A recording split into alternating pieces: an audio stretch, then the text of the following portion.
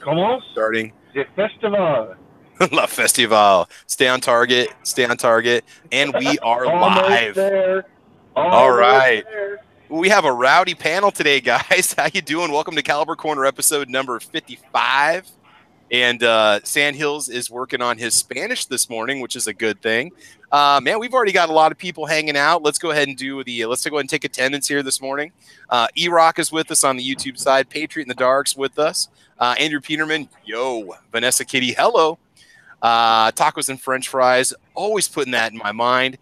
Patriot in the Dark, I'm loving your videos, man. Keep it up. You're making some sweet content. Ozzy Osbourne, how you doing, buddy? The Luft Wolf is with us. Jim's out there, and Jim is here. DTEP 62. Let's see, coming to us from the wonderful state, the free state of Kansas. We got Fit and Fire with us. Cadillac Jack, Odie, Vandalistic Vlogs. Yo, what's up, buddy, from the land down under? Adrian So 12, good morning. David G, welcome. And over on the gun channel side, we got a crew over there right now too, hanging out. Tony's there, Tony's here. We got Patrick over there with us. We got Paper Plane Crash, and Jim is there, and Jim is here. So anyway, guys, real quick, I just want to apologize for not being on last weekend. There's a tradition of a colleague in mine, myself, a buddy, coworker of mine. We go to a small town about 20 miles away that has a huge car show. We put our cars in it. It's just a tradition. So it's something I got to do. So that's where I was at. But I was missing doing Caliber Corner. I'll tell you that. Would have rather been there than sitting out baking in the sun. So free beer.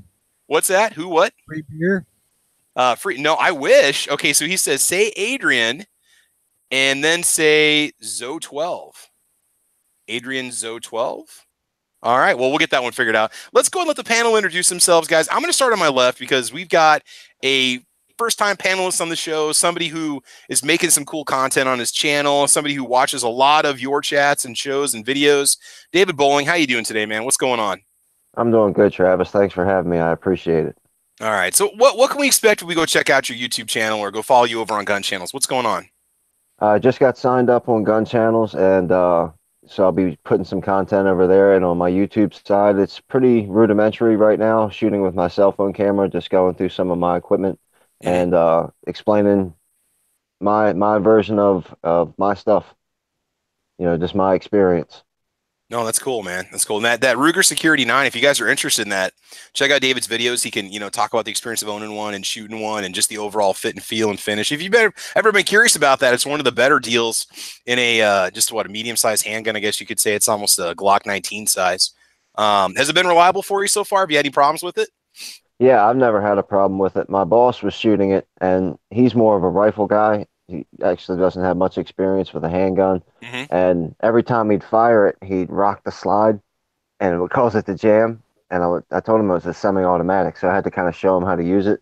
And he's quite a bit bigger than I am, so he had like an odd grip on it, and he did get slid bit, Oh, he's riding way up on it, and he was probably had his thumb maybe resting on the slide too when he pulled the trigger. Yeah, but when I took it to the range, it was myself and 4 other people shot it, and everybody said it was really smooth. Not a whole lot of snap to it, easy to stay on target. Nobody else got caught with the slide. Nobody had any other issues. I thought it was kind of funny because I watched him every time he'd fire it, he'd rock the slide, and it would double. It's because there was already one in the chamber, so he'd pop another one in. And I let him do it a few times just because it was funny to me. And then I finally showed him how to use it, and it was pretty good. So far, so good. Awesome. Good stuff, man. Yeah, that's good to hear that it's been a reliable gun, because I think for a lot of people, it's a good option. And where you live in Maryland, it's a new option for you that you didn't necessarily have before. So that's a good thing. Yeah, it was only came available in June or July of 2018 here in Maryland. Okay. And I paid after taxes, plus you'll see in the video, we have to have a bore lock or a chamber lock when we buy a handgun. Yeah. And after all that, it was and a 3% discount because I paid cash. I ended up paying, I think it was $355. Oh, dude, that's not bad at all. And you can find it a lot cheaper other places. I don't really shop on the internet. I like to go into the stores and actually touch the stuff. But you can find it. You can find it even here in Maryland cheaper. Yeah, that's not bad. I think I've seen it between 300 and 330, depending on where I'm at and who's got it on sale. So that's not a bad deal. Yeah, I would Cool. recommend it so far. Cool. Cool. All right. Well, thanks for joining us this morning, man. I do appreciate it. Jim's joining us. Jim, what's going on, buddy? How you doing, man? You staying busy? Too busy? To always. No, I'm Yeah. busy. I'm busy on the side subscribing to a couple new channels here. Hmm. Who are you So, checking out? Who are you checking out? Are you checking out David's channel? David's channel, Patriot in the Dark. Oh yeah. I was late to that party. I should have subscribed to Mhm. him a while ago. Patriots disassembly videos are freaking awesome, man. I mean, he's got, I mean, and great, great.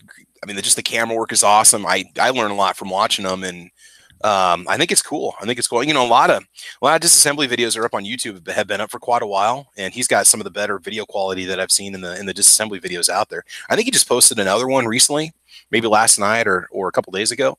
So I'm trying to keep up with me being at work all day, and then I come home and I'm trying to catch up on my subscriptions. But so what's new in your world, man? You got anything new coming to the YouTube channel this spring or this summer? Are you gonna get out and do some shooting? I sure hope so. Okay. Well, we gotta check in with you. Is the floor done? Oh hell no. I thought you gonna be like, yeah, it's been done for weeks now. Don't you follow it? I haven't seen any posts on Instagram, so that's why I didn't know what the progress was. So Jim is busy retiling the entire house, right? You're getting everything redone in tile and doing doors and all that fun stuff and knocking out walls and stuff. Oh yeah. Lots of remodeling. Could you just contact those people down in Texas, the Magnolia people, and have them just come in and do everything for like 6 figures and just be done with it? Oh yeah, easy. That's pocket change. That's right, man. But anyway, thanks for joining us, man. I appreciate it. Then I'll go out and buy 20 new guns and nice new safe. And heck yeah, exactly. Awesome, man. Well, I'm glad you're with us, so thanks for joining us. Joining us from the great state. Buys guns in bulk. Well, yeah, there you can get a discount. Just get yourself a crate of Mosins, and you'll save lots of money. So, well, not anymore, but yeah. Oh man. So Sandhills is joining us from the beautiful state of Nebraska. Sandhills, what is new in your world, and what can we see on your channel if we go there? Oh man, I don't think there's a whole lot new right now. I'm at work, so I'll hang with everybody as long as I can again today. Thanks for having me. Okay, cool. There's a few new videos from the road trip last weekend, so go check those out. A couple of them are very horrible feed. A couple of them aren't too bad. So the last one I put up about the kids and the gun safety, and I just turned the camera on and faced it forward and was showing off some of the beautiful sandhills too. As we're rolling through central Nebraska around Sergeant Taylor Burwell is where we were. So right in the middle of the state there. But go check that one out. You can see some real pretty country. And kind of curious to see what everybody has to say about that topic that I was talking about there at the beginning of that too. So yeah, what to do, how to safely secure the firearms, what can you do or should you do when it comes to having children in the home, about the situation that happened over in Iowa. Do you want to let people know what happened real quick in case they missed it? Well, sure. It was reported on Monday. I don't know for sure when this happened, if it was Monday or Sunday, but there was a Council Bluffs family was over in Des Moines, Iowa, staying in a hotel. And a 2-year-old ended up accidentally shooting himself because he found dad's loaded .45 caliber pistol in the luggage. And that's all the news report I've ever found. I haven't actually seen any details. We don't know, what kind of handgun it was. We don't know what the deal was. If dad said, hey, get in my suitcase and find something, and he found something else instead, or if he was just poking around where he shouldn't have been. We don't know where mom and dad were at the time, if they were in the room or not, if he was unsupervised. But, the whole thing could have been avoided. Ultimately, in my opinion, if only there just wasn't a loaded gun unsecured within easy reach of a 2-year-old. But at the same time, I don't want to go off on the guy because everybody makes mistakes, and he's going to live with the fact that, his kid shot himself. He didn't die, and last I knew, he wasn't in critical condition. I mean, he's going to be okay, but still, every time that he gets that kid dressed, he's going to see that scar and remember that, he's responsible for that. So yeah, I don't think we need to be too hard on him. He's going to be hard enough on himself, I'm sure. And he's, I think that's punishment enough in a lot of cases. But just in general, the video was just kind of inviting discussion about, who's at fault, and then should it be something that's criminal or not? Should it be punishable by law? Yeah. it's a bad situation, and then stuff like that happens, and then you got your aunties that jump on it, and the next thing you know, they want more regulation, and then because of an accident that happens. But again, it could be prevented, but at the same time, what do you do? It's a bad situation all the way around. So, all right, well, hey man, thanks for the content you keep putting out. I love watching the videos. They're kind of relaxing. I'm sitting there cooking dinner, and you're sitting there just going through the prairie, and I'm thinking, I mean, I could do it. I could go 5 minutes and do the same thing, but I'm gonna let you do it instead. So. But no, it is beautiful out there. This is awesome country, and if you ever get a chance to come out here, definitely do. So we talk about it all the time because it's just, if you've never had this kind of wide open space, it's amazing, and just the way the people are and stuff, and it's cool. So, all right, man. Until it bites us in the butt, and pretty soon everybody. Well, up until it bites us in the butt, and pretty soon everybody's going to come move to Nebraska, and then we're going to be overrun with people from East Coast and West Coast, and it's not going to be like it is anymore. So. I know. Wait till they see how inexpensive our property is in our houses. Oh God! For some people, that's what they pay for property tax on a home, and you can have a full size house. So, anyway, because in Nebraska, you have to work to earn a living, so that's going to rule out a lot of people from the West Coast. This is true. All right. Well, anyway, man, thanks for joining us. Good to have you here, Squibby. What's going on, buddy? What's new in your world, man? How you been doing? Oh, other than dealing with some administrative issues this morning, I'm just driving around. Sandhills, I need to do some catching up on videos. I've been a little bit behind on videos and whatnot. So I do remember the video. Yeah, because you were in your truck driving. So you're talking about the one you did about a week ago, right? It was I went live in the car last Monday. Yeah. So, okay, so you weren't talking about a follow-up to that, were you? Not on the one where the kid shot himself. I just made the one.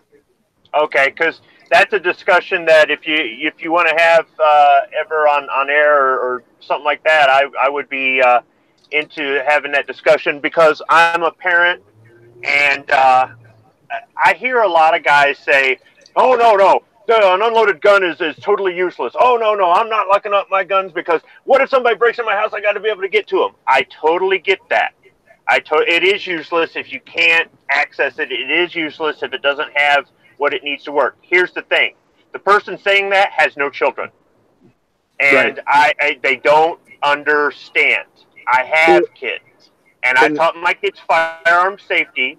And I've taught them to respect guns, and I've taught them that it's something that they can enjoy if they choose, and they choose to enjoy the sport of target shooting, and they totally understand that this is something that will change somebody else's life, change your life forever. So you've got to treat it with responsibility, and they're capable of it, and lots of kids are capable of it. Even young kids are capable of it, but for somebody who's never had kids and they want to get all bent out of shape over the whole lock it up or unload it, there are ways to have a loaded gun that you can quickly access in one room at a house and get. I mean, if you live in a neighborhood where you're worried that somebody's going to kick in your door at any moment and shoot the place up, and you have kids, you might want to try to move to a safer neighborhood. You're raising kids there, for Pete's sakes.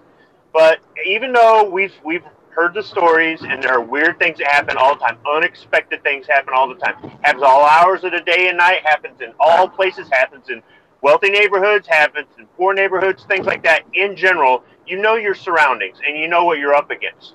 And for the people who say, "Well, I can't afford a safe. I can't afford a lockbox. I can't afford one of those things you keep by the bed that you just touch the keys in the dark and it pops open. I can't."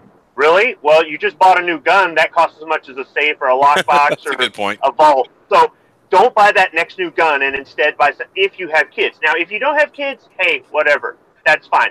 If you have kids coming over a lot because, you know, your family is, your brother, your sister comes over, bring your nieces and nephews and things like that. If they're not supervised and you've got a loaded gun in the closet or underneath the couch or something like that, you need to think about this sort of thing. So I understand the people who are, they're thinking about the fact that you may need this to defend your life at any given moment. That is true. But when you have kids, you're more likely to have a negligent discharge, an accidental shooting, something like that, as opposed to a home defense situation. So don't buy that next Glock and get yourself a lockbox. Hell, a simple solution is just carry the damn gun on you. Yeah. Right. because you're in control of it. That's just as good. Yeah. Yep. And Squib, let me just say too that I didn't get a chance to be part of the chat on Hit or Miss Tuesday night at 9 o'clock, but I did listen to that, and I heard what you and Night Strike and Sarge and everybody else had to say about the similar, just the concept in general on Hit or Miss and Tuesday nights at 9 o'clock. And I agree pretty much with what everybody said. So yeah, it's just kind of an extension of that same conversation. If anybody hasn't caught that when this is over, go catch that discussion because it was really good too. Well, I think the safety aspect is a good thing to bring up from time to time, just to kind of get it out there to let people know that we're not ignorant of safety, and there are people out there that, yeah, like you said, he made a mistake.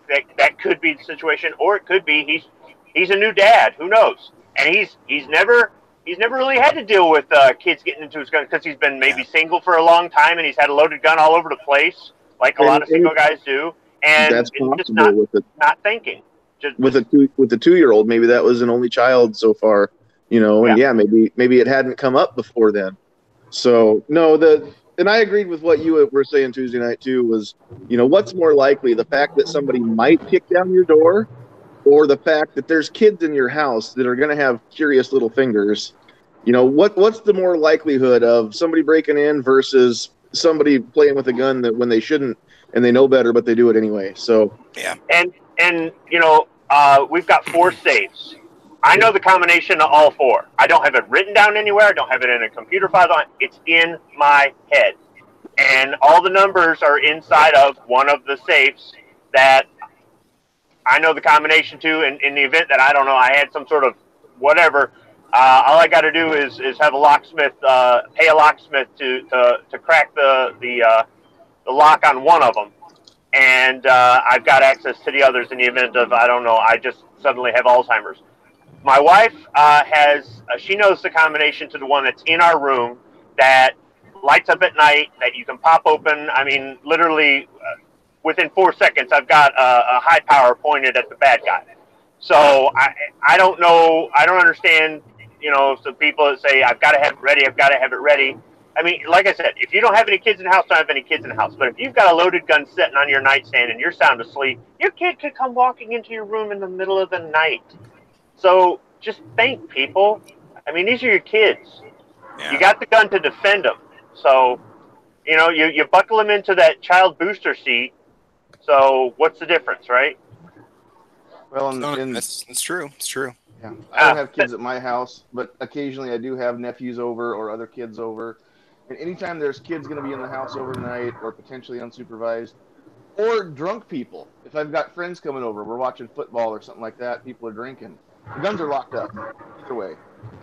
Yeah, and that's another good point. I mean, that we've seen the videos where they've been at a party or something like that, and stuff's going on, and how this stuff ends up on YouTube, I don't know. But so somebody gets shot. Cell phones. Yeah, cell phone. Yeah, that's true. But I'm not trying to be a downer, and I weaseled a soapbox there.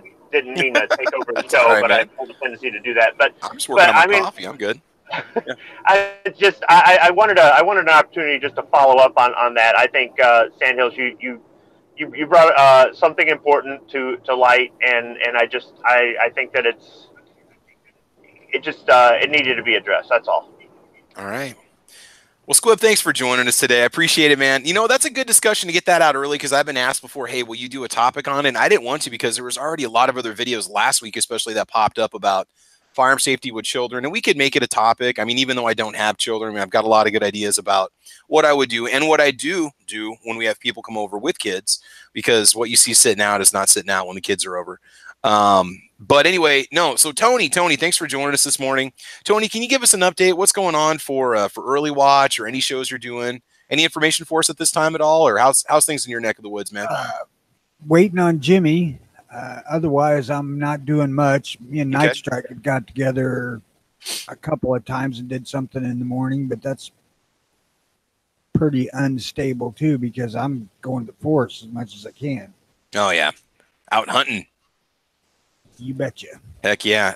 Does Jimmy just need a computer or a laptop to do the work on, to do his show on, or what? I think he needs internet. Ah, okay, I gotcha.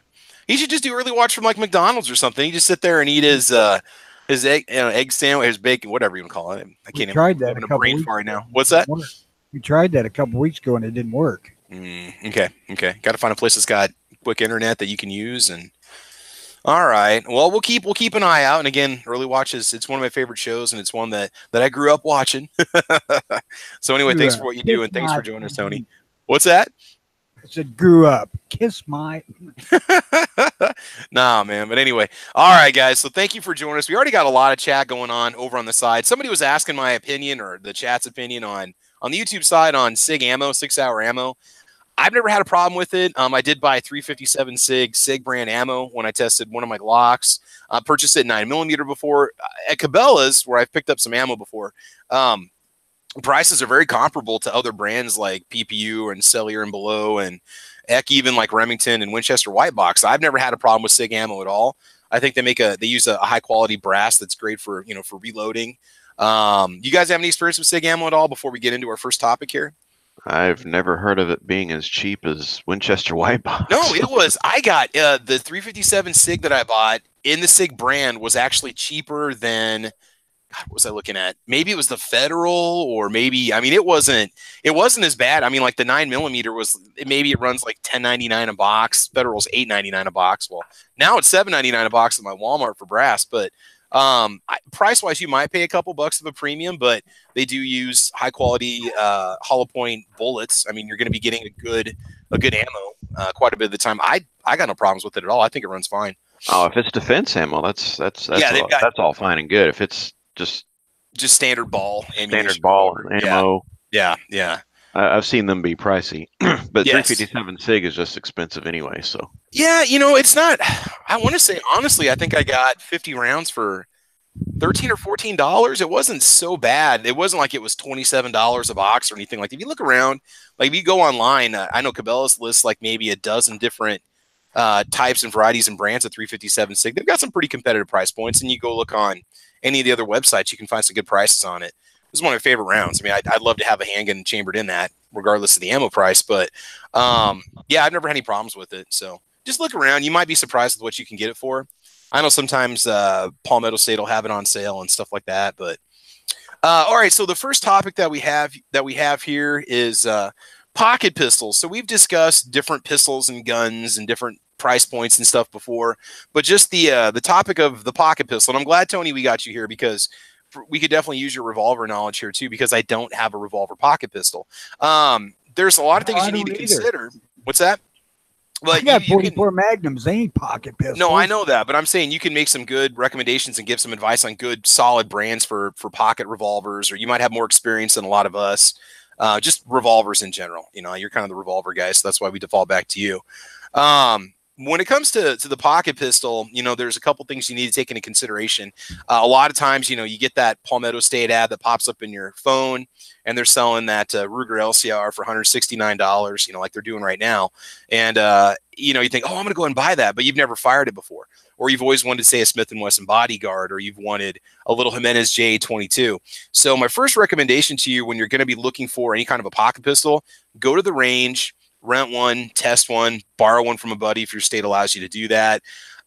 You might not like shooting it, especially if you don't have a pinky rest. You might find it to be too jumpy or snappy. One thing I've noticed a lot on the range tests that I've done with these pocket pistols is they've got a very heavy, deliberate self-defense trigger is what they call it. We're talking about something, 10 pounds or more that can affect your accuracy. It might make you group really poorly unless you practice with it a lot. So get out to the range and test one. Definitely. Have you guys ever tested one before you bought one, or did you just buy it because it felt good in the hand and then maybe regretted it later on? Panel, what do you guys think about that? Any thoughts or feelings on that at all? Well, the only pocket pistol, quote unquote, that I have is a Phoenix 22. And I would carry the gun and not feel underarmed. I don't, it works every time I pull the trigger. It doesn't misfire. With the 3-inch barrel, it's not very accurate, so it's up close and personal type stuff. But that's the only little gun I got. Yeah. Occasionally, you guys can laugh if you want, but I got a Jimenez J22 that I keep loaded with CCI mini mags, and it'll run 100 to 125 rounds before the carbon buildup causes it to malfunction. And I've taken it to the range several times. If I just want something quick, gonna run down the street or go somewhere fast, I'll just throw that in the pocket. It's ready to go. I've got the little sticky holster that goes over it. And that's fine. I mean, Grant, I don't, you say you don't feel underpowered by carrying it. Obviously, I would say go with maybe at least a 380 on up if you're going to get yourself a pocket pistol for starters. But even that little gun, I mean, 5 or 6 rounds of that would definitely do some bodily harm to somebody coming at me. But I mean, that's just, and so I'm actually in the market for a pocket pistol myself. I've done a lot of research and I've tested quite a few, and I'm not sure which way to go. I'm almost thinking maybe LCP2 right now. But do go to the range and test one and rent one if you can before you buy it. I know we're not always talking a lot of money with these pocket pistols, but you might not like the way it feels or handles. Now, granted, in a self-defense situation, you're not even going to care about those things if you have to draw and fire. You're probably not even going to use your sights more than just putting a bead on the bad guy and pulling the trigger. So that's something to take into consideration. But that would be my first recommendation to you. The second one is, how are you going to carry it, and is there some sort of carry option for you? You might get that weird, say, Diamondback DB380, right? Is there any kind of a holster that's going to fit in? Is there any kind of a trigger guard if you want to pocket carry it? Make sure there's something out there for you so you can comfortably pocket carry. Now, we don't necessarily have to be talking about just, tiny pistols here. I mean, some people can pocket carry a Glock 26, or they can pocket carry whatever, a Ruger SR9C, and not have any issues with it. Kind of depends on the person, your pocket size, and so on. So do you guys have any pocket carry pistols at all that you guys have carried or do carry, or Squib or Sandhills or David, Jim? I've got one, but not on purpose. Okay. I mean, I didn't buy it as a pocket carry pistol. It happens to be the smallest handgun I've got. And, I can fit it in my cell phone pouch, but I can't hit the broadside of a barn with the thing. And it's not the gun, because I let somebody shoot it and he got bullseyes with it. But me and small guns just don't mix. I mean, it barely fits in my hands. The recoil's not comfortable. I mean, it's not as snappy as that Sky. I've shot the Sky before, and that thing hurt my hand. Yeah. It's you have to definitely get used. You have to shoot it a lot to get comfortable with it, and not feel it the next day when you shoot it. So, yeah. But it's a small. If I had to, if I needed something that I could literally put in my pocket or put in a cell phone pouch, and I was concealed carrying, this would be what I'd have to take out of my safe and use. And it's reliable, but I'm not accurate with it. It's not comfortable. Like you said, self-defense situation, if you're just pulling and shooting, if it's close up, you're not looking at your sights, or you just want something that's going to go bang. But there's not always a self-defense situation like that. If you do have the opportunity to take an aimed shot, or you're pointing it at the guy saying, get back, get back, get back, and he just keeps coming at you, and you're going to try to put it in the head or the chest, and instead you shoot him, you shoot over his head, or you shoot over his shoulder or something like that, that's something to take into consideration, because that situation could happen also. But it's a little gun. I got it because I wanted it's a surplus gun, and I wanted a milsurp, and sure. I thought it would be kind of neat, and I don't like it, but I'm not going to get rid of it, because I like the milsurps for the historical stuff. But yeah, I hope I don't ever have to go to that for concealed carry. Yeah. Well, hey, we've got some great recommendations already popping up in the chat, and that's kind of what I was hoping for here. Leatherface said get an LCR and 357 mag. That's the other one I was considering, that or 38 Special. Casino Boss says a Glock 42 and a Vetter pocket holster using Underwood Extreme Defender Plus P. It's hot in Mississippi 9 months out of the year, and I shoot it well. Smallest pistol I'm comfortable with. I had a Glock 42 for quite a while, and I did like it. It was a neat little pistol. I mean, I was kind of curious about them when they came out, and picked one up. Let's see. Tacos and French Fries says that he has an original LCP, but we'll get an LCP2 soon. How do you like it? So, yeah, you got your LCR, you got your LCP, your LCP2. The Smith & Wesson Bodyguard, I know a lot of guys are big fans of that one. And it took me about 100 rounds to get used to it, but that was a neat little gun. And you can get those with the laser on them and a sticky holster and just really, really comfortably carry it. Somebody was saying the DB380, I'm not familiar with it. Diamondback Firearms, they make some compact 9mm and 380 pistols. And I don't have any experience with them other than just looking up the specifications on them online. I know they also make their own ARs and they make their own full-size pistol, and they make a variety of different guns. They're American made. I think that they are owned, they're in Florida. They might be owned by Keltec now, if I'm not mistaken. But I don't think there's really any problems with their firearms. But I mean, check out the DB380 or the DB9 if you're looking for something. Now, if you're going to pocket carry, my recommendation to you, and I know that Matt, NEA Matt, Never Enough Ammo Matt, has one of these. I want to screen share with you real quick. The Aegis Armory trigger guard that they sell. This is probably what I'll do if I get myself an LC. I think Matt's got an LCR, and he has a setup kind of like this with the little trigger guard that goes over it.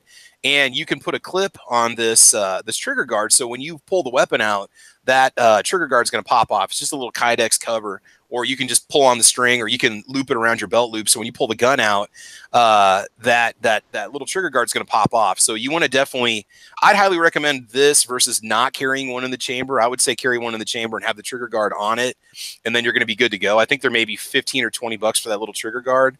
But that would be the way that I would go if I'm going to pocket carry. Whenever I pocket carry the JA-22, I mean, I'm always a big proponent of pocket carrying with one in the chamber, but I don't with the JA-22 just because it's such a basic, crude, simple pistol. I'd be worried about that safety not working or that firing pin block failing.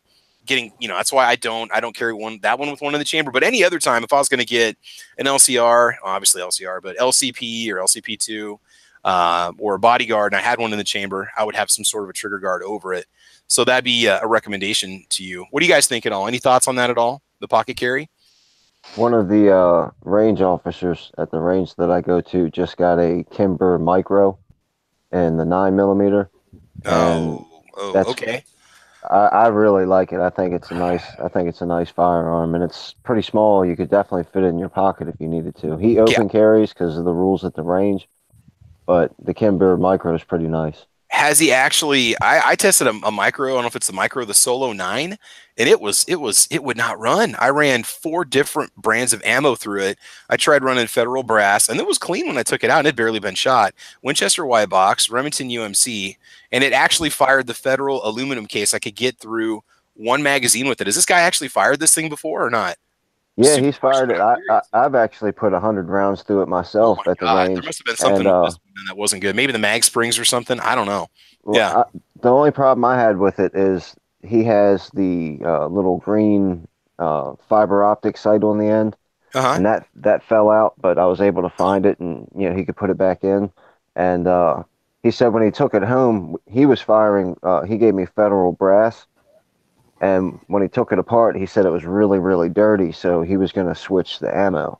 Okay. But I personally put 100 rounds through it, and it never made one mistake. Yeah.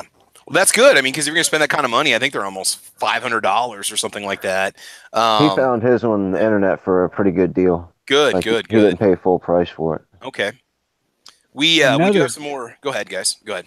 Another little one that hasn't been mentioned yet is the NAA little revolvers. 22 Magnum. They're good, but you definitely need to practice with them. You have to be conscious not to blow your hand off with them because they're so compact. I mean, they do shoot well. I shot the 22, and then I put the 22 mag cylinder in it and had a blast with it. That thing was awesome. But little tiny. The one that I tested had a belt buckle holster that with the gun clipped on the front had a little slider switch that kept the gun in place, and you could flip the switch and take the little revolver right off your belt buckle, and it was ready to fire. That was actually made by NAA, but they're cool. Those are neat. They're fun little guns and surprisingly accurate out to like, I don't know, maybe 7-10 yards. You can do a pretty decent center mass shot with them. And they're just a couple $100.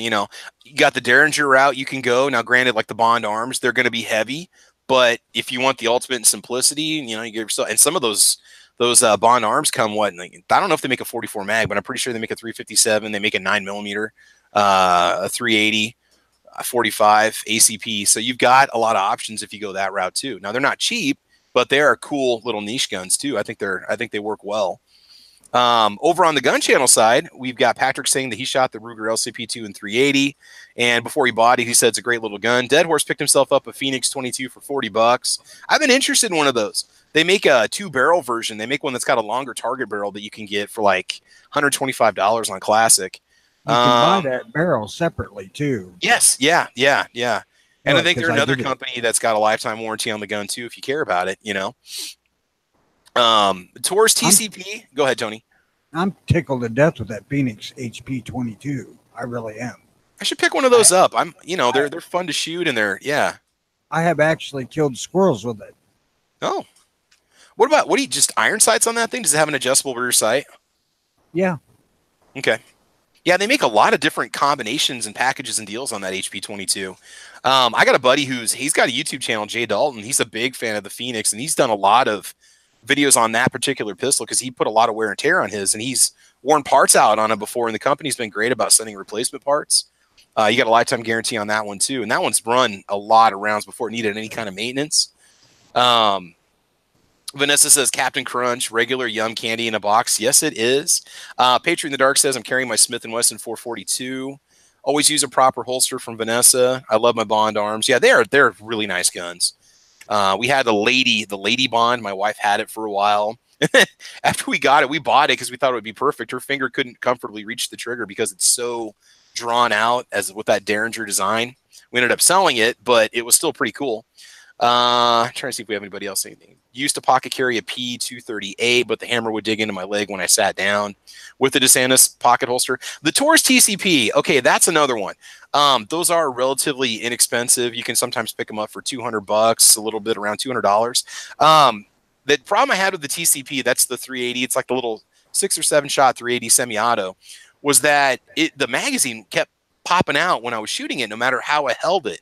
And so, I mean, I could fire it, but if I didn't hold it just right, the magazine would. And it's just because it has a little nub of a button that kind of rests where your middle finger sits. And so that's I don't know. I love that little gun. It was so lightweight and it was easy to shoot. But yeah, the TCP, I want to say is it called the 738 maybe? I don't know. But that's definitely one to check out too if you're looking for one.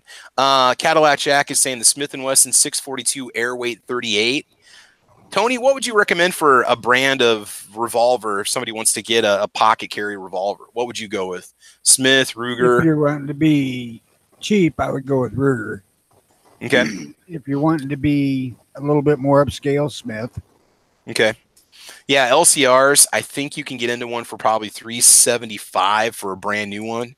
In 380, I think the 357 is closer to $400, but we see specials and deals on them all the time, and then you can option them out with lasers and fun stuff like that too. So that's I have a question real quick, Travis. Yeah, go ahead, man. What do you guys think of the Bursa? I've seen a couple videos lately on comparing the Bursa. Obviously, you can see I'm a big fan of Ruger. I love them. I've always wanted to get a Bursa Combat. I just think those are cool. That's the black and OD green one that they sell that's got the slightly molded design for carry. I know Yankee Marshall has said that he has seen or heard or knows people that's had, or he's been to a gun dealer that said that they have frame cracking issues, but I don't know how many rounds that would take to happen. Maybe they just had a bad run of them. They've been around for a while. You can get great deals on them if you don't mind getting, say, the two-tone. I'd consider trying one. They're not light because they're all metal, so they probably weigh close to. You can look it up. They probably weigh close to 16 ounces loaded. But again, I they have different options. They've got different capacity sizes you can buy, different sizes. I'd consider trying one. You're going to want to how you carry it could be a little bit. I don't know if you're going to want to carry it with one in the chamber and the hammer down, or if you're going to. I don't know if you can do a cocked and locked on that. I'm assuming you can with the hammer back and the safety on. I consider getting one just because I'm a fan of the Walther PPK, and it kind of mimics the design of that. So yeah, I would say definitely check one of those out too. Have you ever fired one before, David? No, not the Bursa. I've fired the LCPs, and the next pistol that I'm going to get is going to be a Ruger 380 in the LCP or something along that lines in the Ruger. But I haven't fired the Bursa yet. I just noticed a couple guys that the videos I watched, they've been putting out Bursa stuff. Are those available in the state that you're in? Can you get a Bursa Thunder with no problems? I haven't even looked into it. I have no idea yet. Okay. It's the Bursa name is completely new to me for maybe 2 weeks now. I know Midnight Range TM has a larger semi-automatic Bursa, either a 9 or 40. He's got a larger duty size handgun. They make more modern, like carry style semi-autos. Also, I don't know if they're standard issue for the Argentinian police force, but they are made in Argentina. I'd consider picking one up. But then again, when you look at the price, when you buy one, I mean, they can be close to $300 or $275, $300. So you'd almost maybe want to consider looking at that LCR2, or I'm not the LCR2, the LCP2, or maybe an LCR. Something that's possible if you need to get a repair. It's going to be easier to get it done. Supporting local economy, American made, obviously. I can't remember what the other one was. I tested a Colt 380 little micro pistol, and that thing was a blast. I can't remember what it was called. I have to look at my channel, but yeah, no, definitely got a lot of options out there for it. Again, consider how you want to carry it. Make sure you can get some kind of a holster for it. You can get some sort of a trigger guard for it. The other one is when it comes to ammo for that gun. Now carry ammo is going to be a separate topic. We're going to talk about a little bit later on. But when it comes to ammo, if you go to Walmart, if you buy ammo at Walmart, they carry, I believe, a Federal Hydroshock that's made for short barrel pistols. And I remember watching a video on Shooting the Bull 410 over on YouTube. He's got one of my favorite channels. He doesn't make videos anymore, but he does a lot of ballistics gel tests, and he was chronoing that short barrel ammo, and it was performing just as well. It was actually performing better than the standard ammo, the non-short barrel version of that Hydroshock ammo, because the powder is dissolved. It's designed to burn faster, so you get a more efficient burn out of a shorter barrel pistol, like say a 2.5-inch revolver or a little 2.75-inch semi-auto. So that's definitely check out the kind of ammo that you're going to carry in it. And they do make ammo for short barrel firearms for, concealed carry.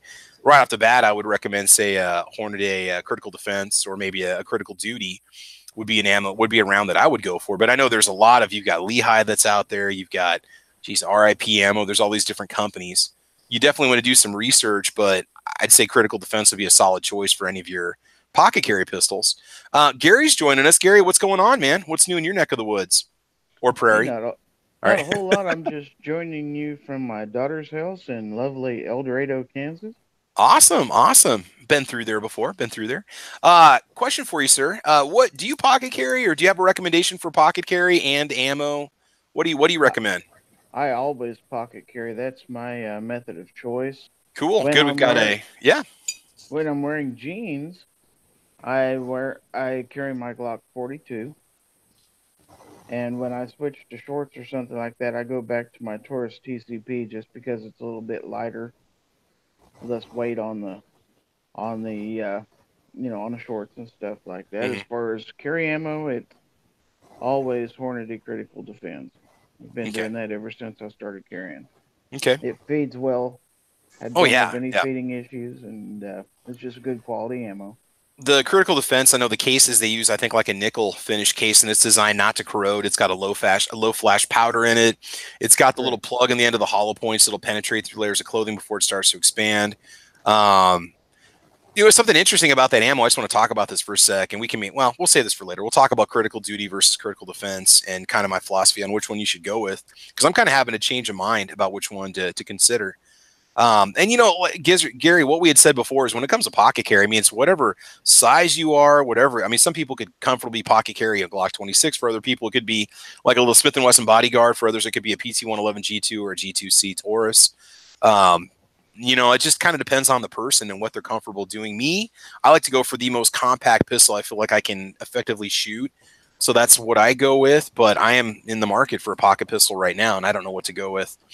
I really like the LCRs. Go ahead. I've went back and forth.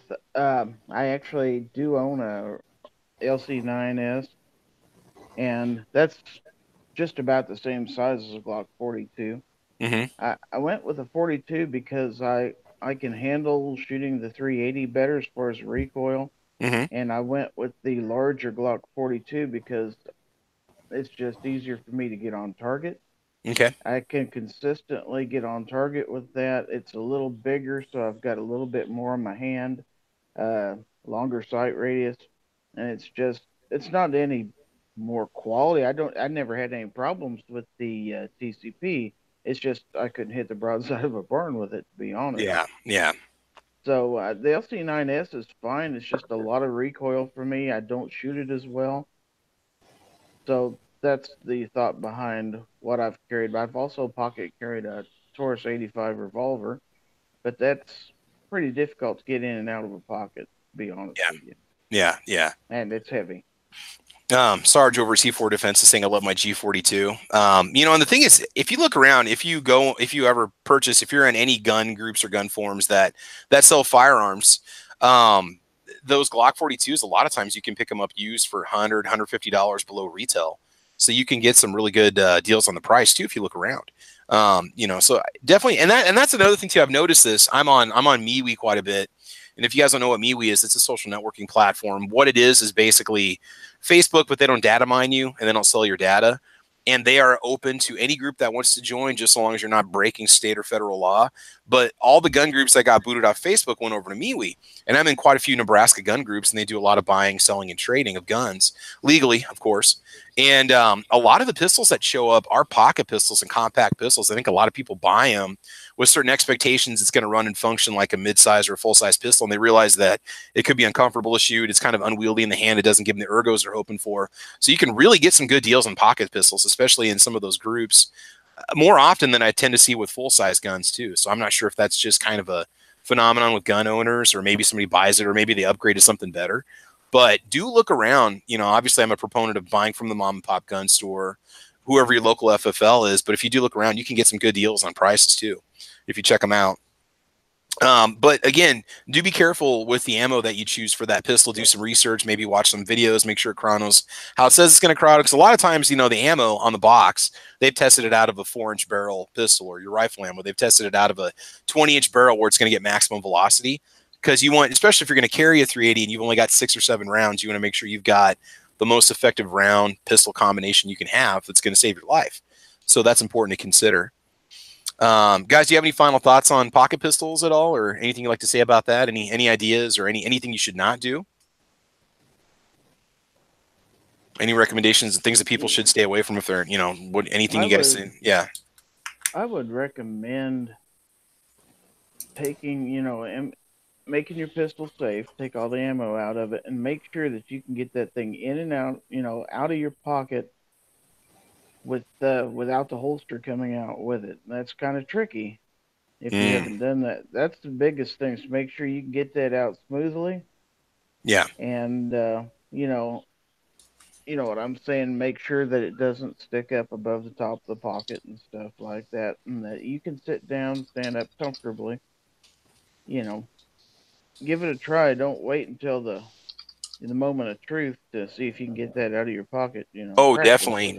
Yeah.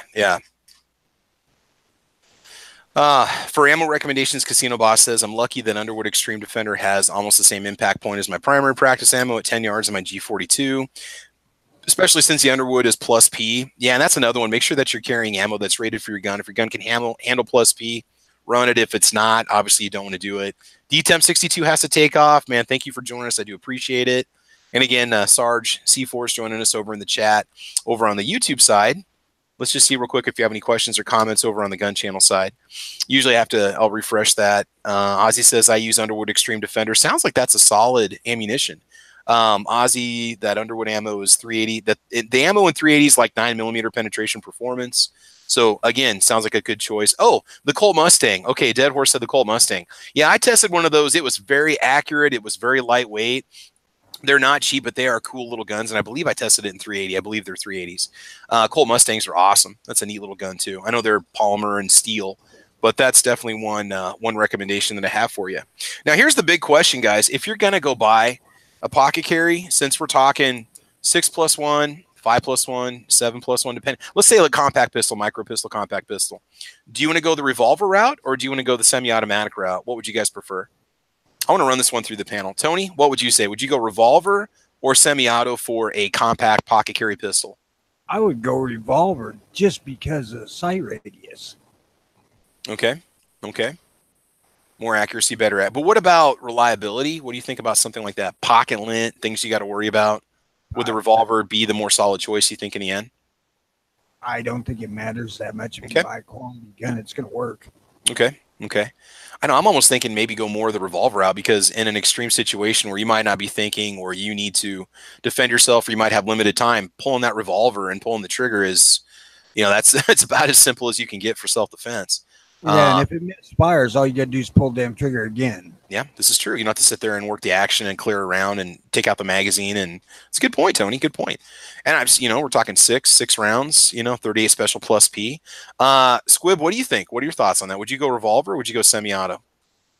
I don't think I have an answer for this one. I mean, they both have their rocket, slingshot. Yeah. Well, if you were going to get one, what's kind of your thoughts? What's your philosophy on what you should carry in your pocket? What should somebody do? Yeah,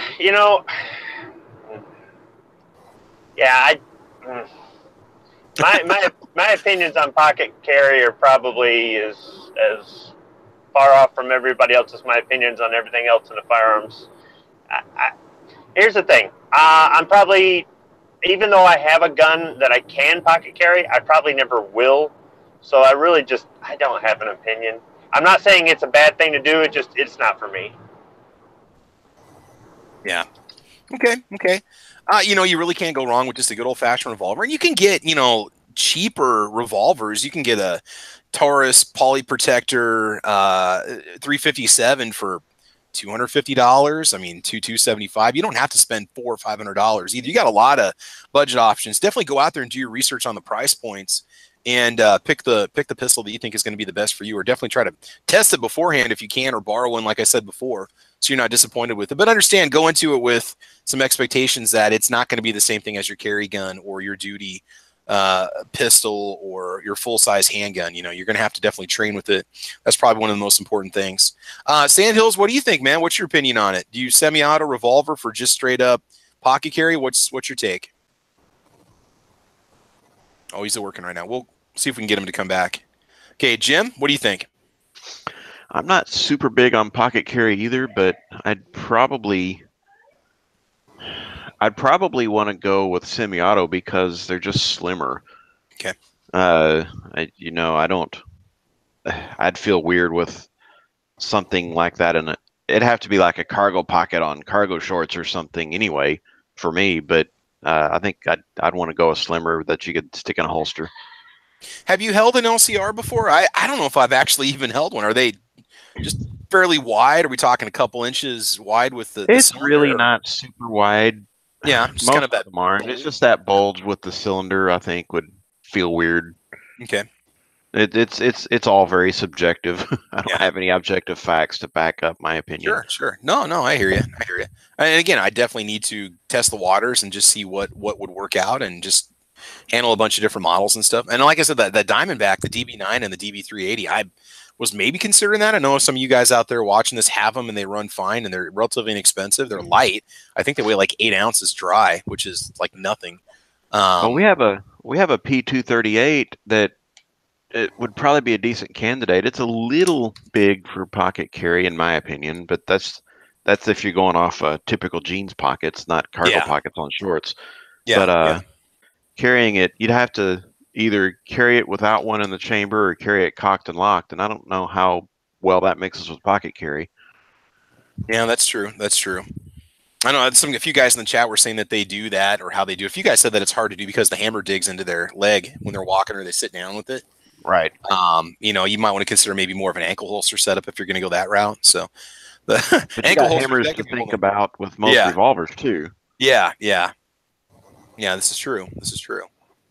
Although I think you can get those LCRs with a contained hammer, with the hidden hammer, with the whatever. Yeah, then you're double action only, and you got to train with that to understand how well you shoot it. And this is true. There's a lot of trade-offs no matter which way you go. Tony, I'll tell you, I can't stand a pocket knife in my pocket if it's longer than 3 inches. I mean, so pocket carrying a handgun is not for me either. Yeah. I've done it with the Phoenix a couple of times, but it's not something that I would choose to do. Well, things like the Phoenix or the JA-22, they are heavy, all metal guns. They're not light. I mean, they probably, I don't know what the weight is off the top of my head, but they're probably 12 ounces or something like that, 13 ounces, and they're solid. So, I mean, you're going to know what's there, especially if you don't like having, things in your pocket, or just whatever heavy weights in your pocket. It could be uncomfortable if you're trying to use it. So yeah, it's kind of a tricky subject because everybody's different and everybody has different feelings about what they want to shoot or what they want to carry or what they think they want to carry. So, but do test the waters. I mean, that's the best advice we could give you is check out a variety of guns. Go to Tulsa this fall, go to Tulsa next spring. You can hit every table and test, feel all those pocket pistols in one place in one day. And then you can make your choice by the end of the day and you're all set to go. So just tell the guy at the table before you stick it in your pocket. Oh, yeah. No, I'm not saying put it in your pocket. I'm saying, see how it feels, handles, weight. Ask them, say, may I pocket this to see how it's going to feel in my pocket? Maybe wear typical pants that you're going to pocket carry if you're going to do that. But no, don't just put it in there and walk away. It's going to be a very bad thing. That'd not go well for you. No, not at all. No. Gizzard Gary, what do you think? What would you recommend to somebody? Semi-auto or revolver for somebody in the market for a pocket carry pistol? What are your thoughts? I prefer a semi, but I have looked at and thought about checking out the LC9 or the LCR. LCR, yeah. I don't know. I'm up in the air. That I've tried to carry, the hammer does get to be an issue after a while. Also, the grip size on it is just a little too big. But whatever you do, and you will also find that different brands of jeans have different size pockets. So there are some of my pairs of jeans don't work well for that at all. Others have nice deep pockets. You also want to make sure that you have a decent holster, holster. Yeah. Don't go cheap on that. My favorite is the DeSantis Nemesis. That because it's a good sturdy holster that fits in there. Another thing most people know this, but it's important, is don't have anything else in that pocket but the gun. Yes. Don't have change in there, keys in there, nothing else. Just one pocket for the gun. And it is a matter of getting used to. When I first did it, I walked around the house for a week while I was on vacation, with an empty pistol in there just to get the hang of it, to see if that's something I could do. And it's not for everybody, definitely. I mean, you can tell it's in there, and getting up, sitting down, and stuff like that, it's something you get used to. And some people just probably aren't going to like it. I understand that. Yeah.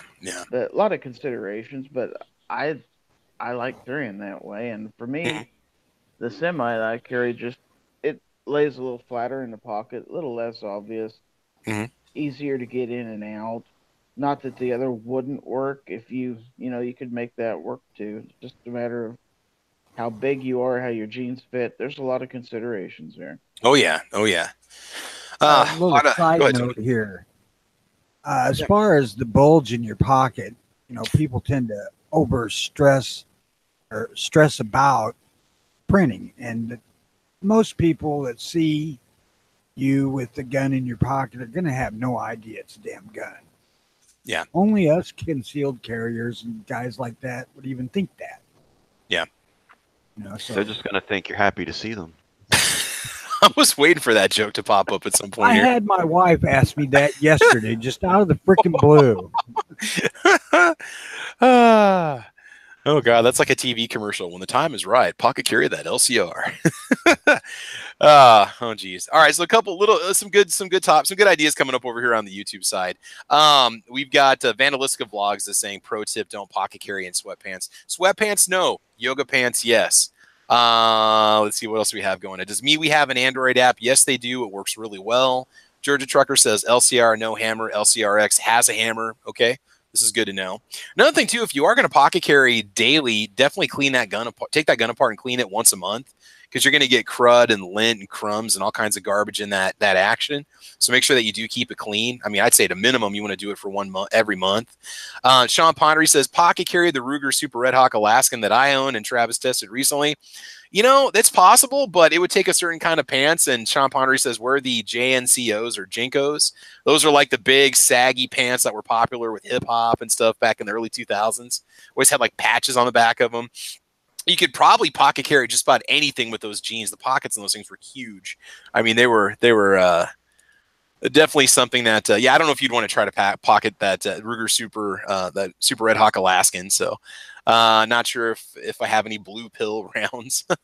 All right. Leatherface says the 357 LCR doesn't print even if you're fat. I'm going to test that theory, Leatherface, and we'll see what happens here. So, anyway, all right, you could pocket carry AR pistols in the back pockets. Yes, you could. The back pockets on Jinkos were huge, man. You could stuff small woodland creatures down there. You could use it as a game pouch when you're out hunting. You could do whatever you want to do. So again, revolver versus semi just kind of depends. David, what do you think, man? If you were going to go the pocket carry route, what would be your preference? I'm being a Ruger guy. You got a lot of options. You've got your LCR, you got your LCPs, and your 1s and 2s and X's and stuff. What would you do, David? I'm not a big fan of stuff in my pockets either, but if I was going to go pocket carry, I'd go with the semi-automatic for me personally. Okay. And depending on your experience level, if you're new to firearms, I would recommend you go with the semi-automatic, because in a terrible situation, if you have to empty that magazine and you need another one, it's easy to drop a magazine and pop another one in, as opposed to opening up the cylinder or the barrel and dropping all the cylinders and reloading. You know, that can be problematic. Plus, also, you got to figure if you're in a panic situation and you pull the revolver out and you're not experienced, are you going to cock the hammer every time and fire, or are you going to pull the trigger? But for me, just with my my experience, I'd go with the semi-automatic. Okay. Just kind of looking around. Go ahead, guys. That is where my thinking is altered by the way I was trained initially, because my first training for several years was revolvers. So, and I carried a revolver for work for years. Yeah. Yeah, I noticed a lot of times at the range, there's not many revolvers. Most of the people that are on the pistol side are shooting, 1911s or your striker fires. Yeah. Yeah. A good piece of advice popping over here. I never thought about this. Casino Boss says, in high humidity, I shoot out my carry ammo every 2 months and add fresh ammo. I know I can go a year, but practice with carry loads is a good thing. Yeah, it can be expensive. Basically $1 a round, 75 cents per round on your carry ammo, depending on what you have. But definitely practice with it, because it could print different than what you're used to with your generic ball range ammo. Again, a lot of LCRs and LCP stuff, chats coming up over on the YouTube side. Just looking at it, you can get an LC9S for $249 online right now, 7 rounds, 9mm. I don't know if that's 7+1 or 6+1. Assuming it's 7+1. You can get a regular LCP for, I think PSA has them for $169. Over here on Buds, they got them for $199 if you want a certain color, $186 if you want all black, 6+1. Hey, David, they got your Security 9 over there for $298 over on Buds. And then those LCPs, you can get them in like 10 different colors. LCP2s are running about $255 right now. So you can get into a good, solid pocket carry gun for under, around $300 if you look at an FFL. Ammo, possibly a spare mag. I know Buds does a lot of free shipping and stuff. But again, if you can score local, or if your local gun dealer will match the online prices, definitely go that route. So you don't have to drop a lot of change on a pocket carry pistol if you want to get into one. So, all right, we're going to go ahead. Yeah. Speaking of the Security 9, I'm wearing basketball shorts right now, and I've got it in my pocket. Yeah. And, obviously you can tell that there's something in my pocket, but you can't really tell it's a gun. And depending on what you consider heavy, it's not really all that heavy for these being basketball shorts. I had to tie them. I can't wear them untied or they fall down, but it's pretty for, I wouldn't consider it a small gun, but it seems pretty all right to put in your pocket. Yeah, if you guys have never held a Security 9 before, man, it's smaller than a Glock 19, or about the size of a Glock 19. But it just fits the hand really well. It's a 15+1 pistol made by Ruger. I think they're cool. I wish they would make them in. They don't do a Security 40 or 4. I know they've got the Ruger American pistol in 45, and I believe 40. But I wish they would make the Security 9 in other calibers, because I'd love to pick up something else. And that's got the LCP2 trigger in it. How's the trigger on the Security 9? Because it does use the same trigger mechanism as the LCP2. What are your thoughts on that? Well, I fired them both, and they work really smooth for me. I don't feel like I'm snapping on the trigger. Okay. It feels pretty smooth. Okay. And the second round, will pop off pretty quick as well. So I think I like them. Okay. Yeah, that would definitely be one that I would steer somebody towards, especially if they want a nice defensive pistol. I love the SD9 VE, but it would be a nice lower cost alternative to the SD9 VE also. Smith & Wesson, which they're both good. Warranties on that Ruger, I don't think they actually say, do they? I think it's lifetime. Smith and Wesson is lifetime also. Does Ruger even say what their warranty? I've heard people send them in. Tony, you've sent yours in before, and out of warranty, I think they still do the fix just because they're a good company. Ruger's got the best customer service I've ever encountered. Okay. Yeah, and I tend to ask a lot of questions, and I've called Ruger's 1-800 number. I've sent them emails plenty of times, just asking them dumb questions, and I've got a response every single time. So that's cool. I agree. The That's customer awesome. service is fantastic. Yeah, yeah. And, they do sell a lot of guns, and they're actually able to keep up on it, which is pretty good because a lot of companies, a lot of people have to wait months to get their gun back, or it takes, a long time to get a response back from the company. So, no, that's good. They still run things the right way.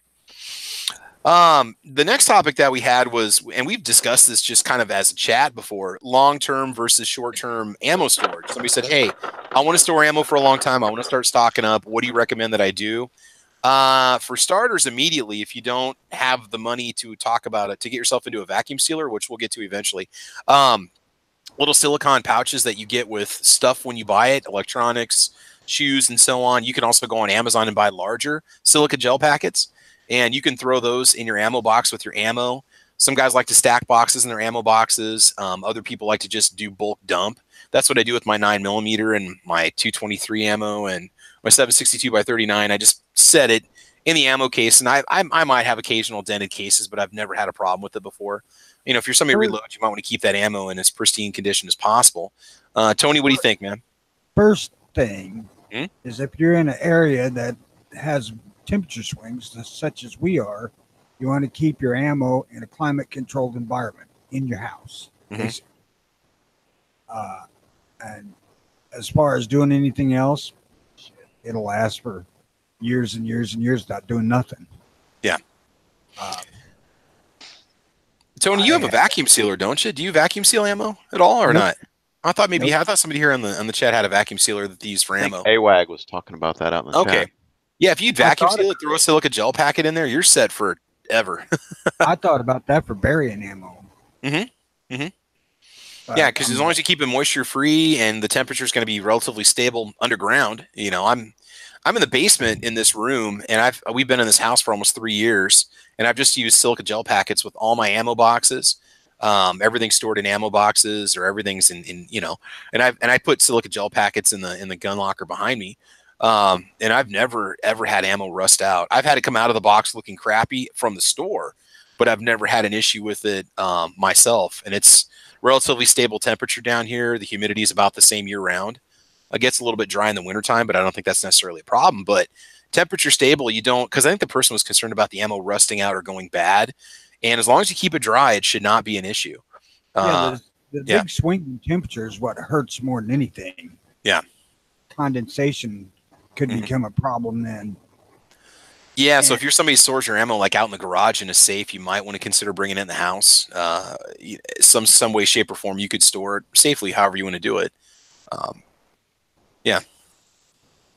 I keep mine in the garage, but my garage is climate controlled too. So okay. We've got way too much humidity down here for me to think about any term of storage out in the garage or non-climate controlled. In my dad's gun safe, he's got a rechargeable stack-on silica gel. What do you want to call it? Just moisture absorbing device that he keeps in his gun safe. Yeah, dehumidifier. Thank you. Jeez, my brain's just like fried. I need more coffee. I know that Midnight Range GM, I think he has one too. I think he did a gear test on one, and so far it's been running great. It just, once the silica gel dot turns orange, he takes it out and plugs it in, which dries out the gel, and then he puts it back. It's a pretty good sized little unit, about the size of like a Pop-Tart box. And he plugs it back in the wall, and when it's done, he takes it out and throws it back in the safe, and it's good for another 60, 90 days. And that, it's $25 for that thing, but you only got to buy one, and it supposedly lasts indefinitely. I know at some point it's probably going to wear out. And it also depends on your environment. You might be in a really high humid environment. And to me, this is kind of a big deal because you don't want your ammo going bad, especially if you're buying in bulk and you're buying 1,000 rounds of every caliber that you shoot. And you want to make sure it's going to be dry and safe and functional if you need it, especially if you spend money on higher grade ammo. Say you do a lot of hollow point ammo or a lot of match grade stuff, you're going to be more picky with keeping that regulated. At a minimum, silica gel packets, go on Amazon or go online and buy some larger packets, because you can get like 20 packets for $5, $7, or you can maybe even buy them in bigger bulk and then just throw one in every ammo box, put a couple in the gun locker.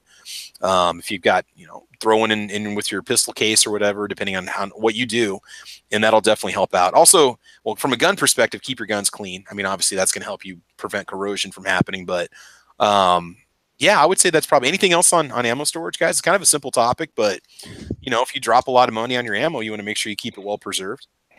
Foos over there on the chat says, with ammo, if you are comfortable, then the ammo is. Okay, well that's a good way to look at it. Yeah. Gun locker, use a goldenrod. I've seen those too. I've heard about those also. Yeah. I'm shooting old 308 ammo from the 1980s through my SCAR. It's from Malaysia. I've already went through 700 rounds. It's old and accurate. Yeah, I mean, it just depends on how that ammo was treated before it got to you. If it was stored in a high moisture environment, did it ever get wet at any point at all? If it's sealed, it shouldn't be an issue. If you really are that concerned about it, you can get yourself a vacuum sealer. You can pick them up sometimes online cheap, or just get a generic sealer with good quality bags, and you'll be fine if you want to pack your ammo up and save it.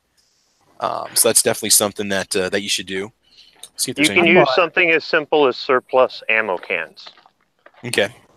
So you can go to the gun show, you can go to the surplus store, get the military issue ammo cans, check them before you buy them, make sure there's still the rubber seal on the inside of the lid.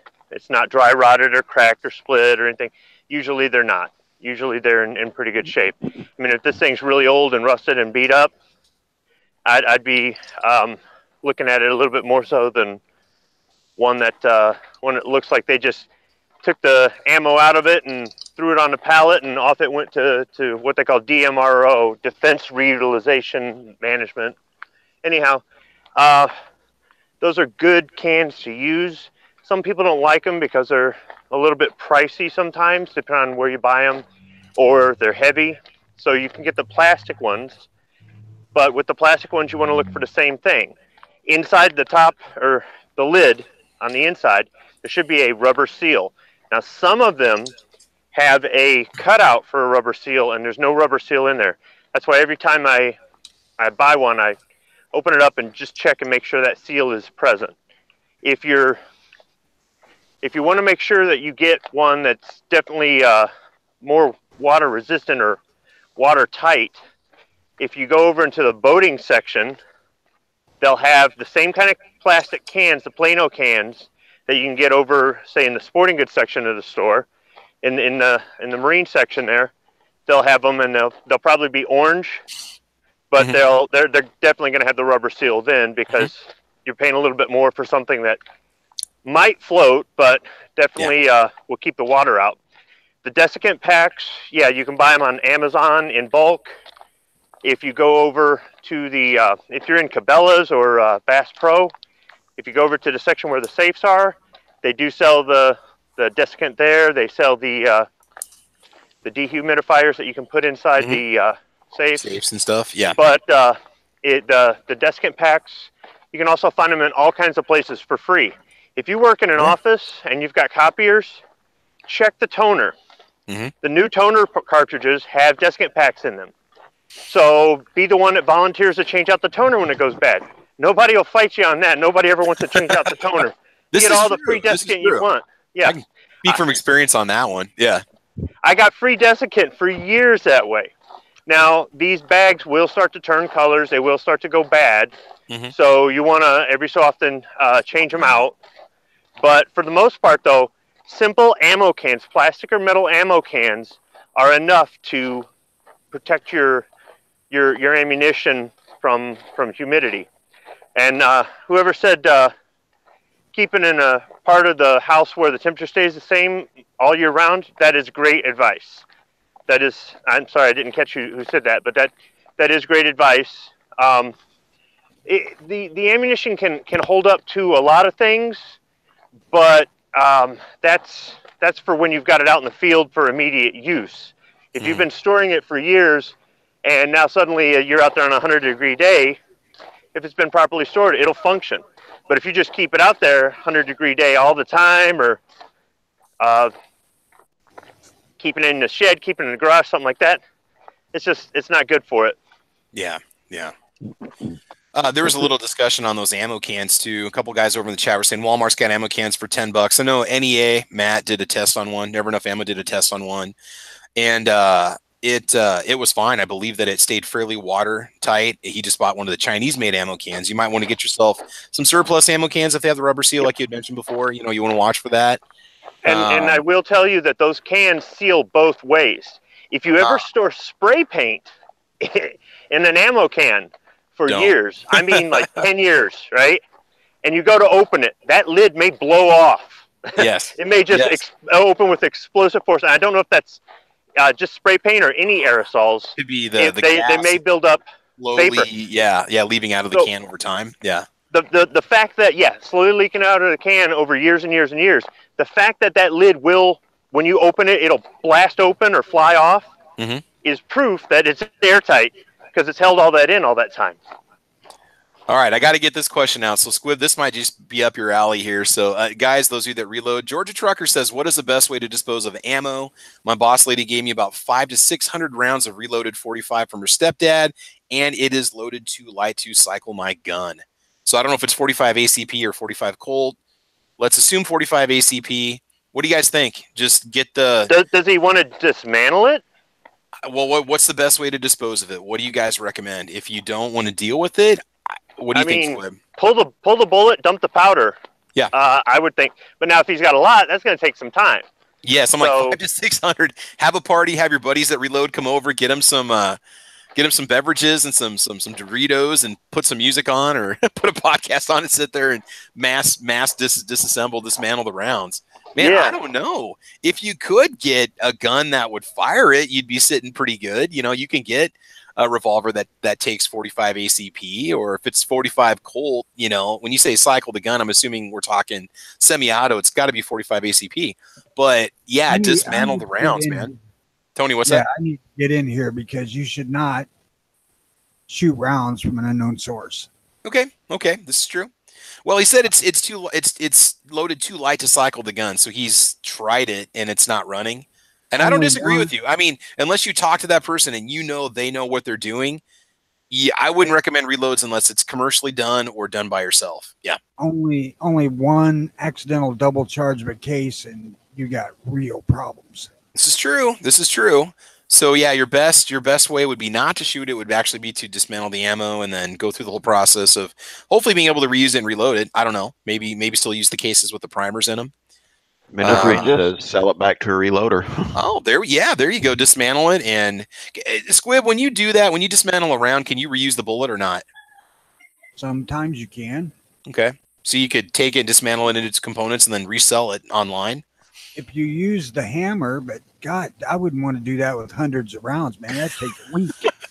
Is there an easier way to do it? Is there a machine that somebody could buy, or is there a more? I mean, I just have the dismantler that you gave me, the little hammer that you gave me for it. But yeah, they make a die to go into the reloading press to pull bullets. Okay. So Georgia Trucker, if you're a reloader, you've got an option for you that might be a little bit faster. I mean, you're still gonna have to run through each 5. It's a good problem to have. I mean, don't get me wrong, but you know, if you're just interested in getting rid of it, I know the local range that I go to, they have a can for any misfires or any, live ammunition that's found on the ground. You just put it in there and whatever they do with it, they said if you got ammo that you don't feel comfortable having, bring it here and we'll take care of it. They didn't say what they do with it, but they said they'd accept it. Yeah, I mean, I'm sitting here thinking you could sell it, but you might be better off going that route because that way the liability is now gone. I mean, you could tell somebody, hey, this is not safe to shoot, but I want to sell it to you for the brass and the lead so you can use it. Yeah. So Foo says the mechanical bullet puller is going to mar the projectile. I would imagine that too. Sell it on gun channels. There you go. Yeah, put it for sale on gunchannels.com with, I don't know about shipping necessarily, but if you can find somebody local, toss it in a campfire. No, Steadley, not a good idea. I don't know. The chance that it could just pop and blow up, I got to say no on that. It has some pretty good firecrackers. Yeah, that would make for some great firecrackers, and watch out for the projectiles. So give it to gun website so we can sell it to Fund the Loophole Tour. There we go. Yeah, set up an arrangement and get it over to G-Webs.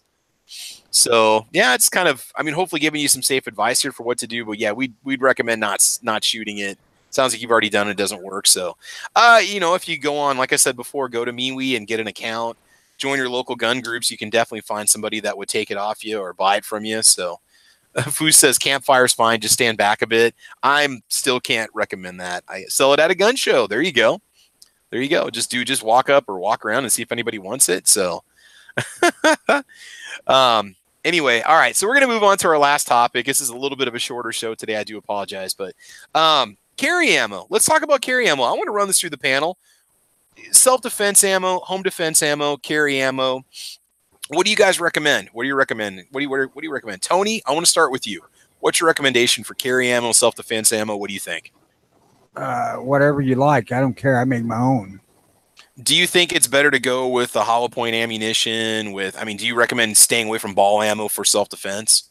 No, hell no. You poke holes in bad guys. That's all that matters. Okay. I mean, so you think the hollow points might be more effective, like maybe more of a chance of a one-shot kill instead of just an over-penetration and not doing that kind of... it don't matter. I'm not going to shoot some bitch once anyway.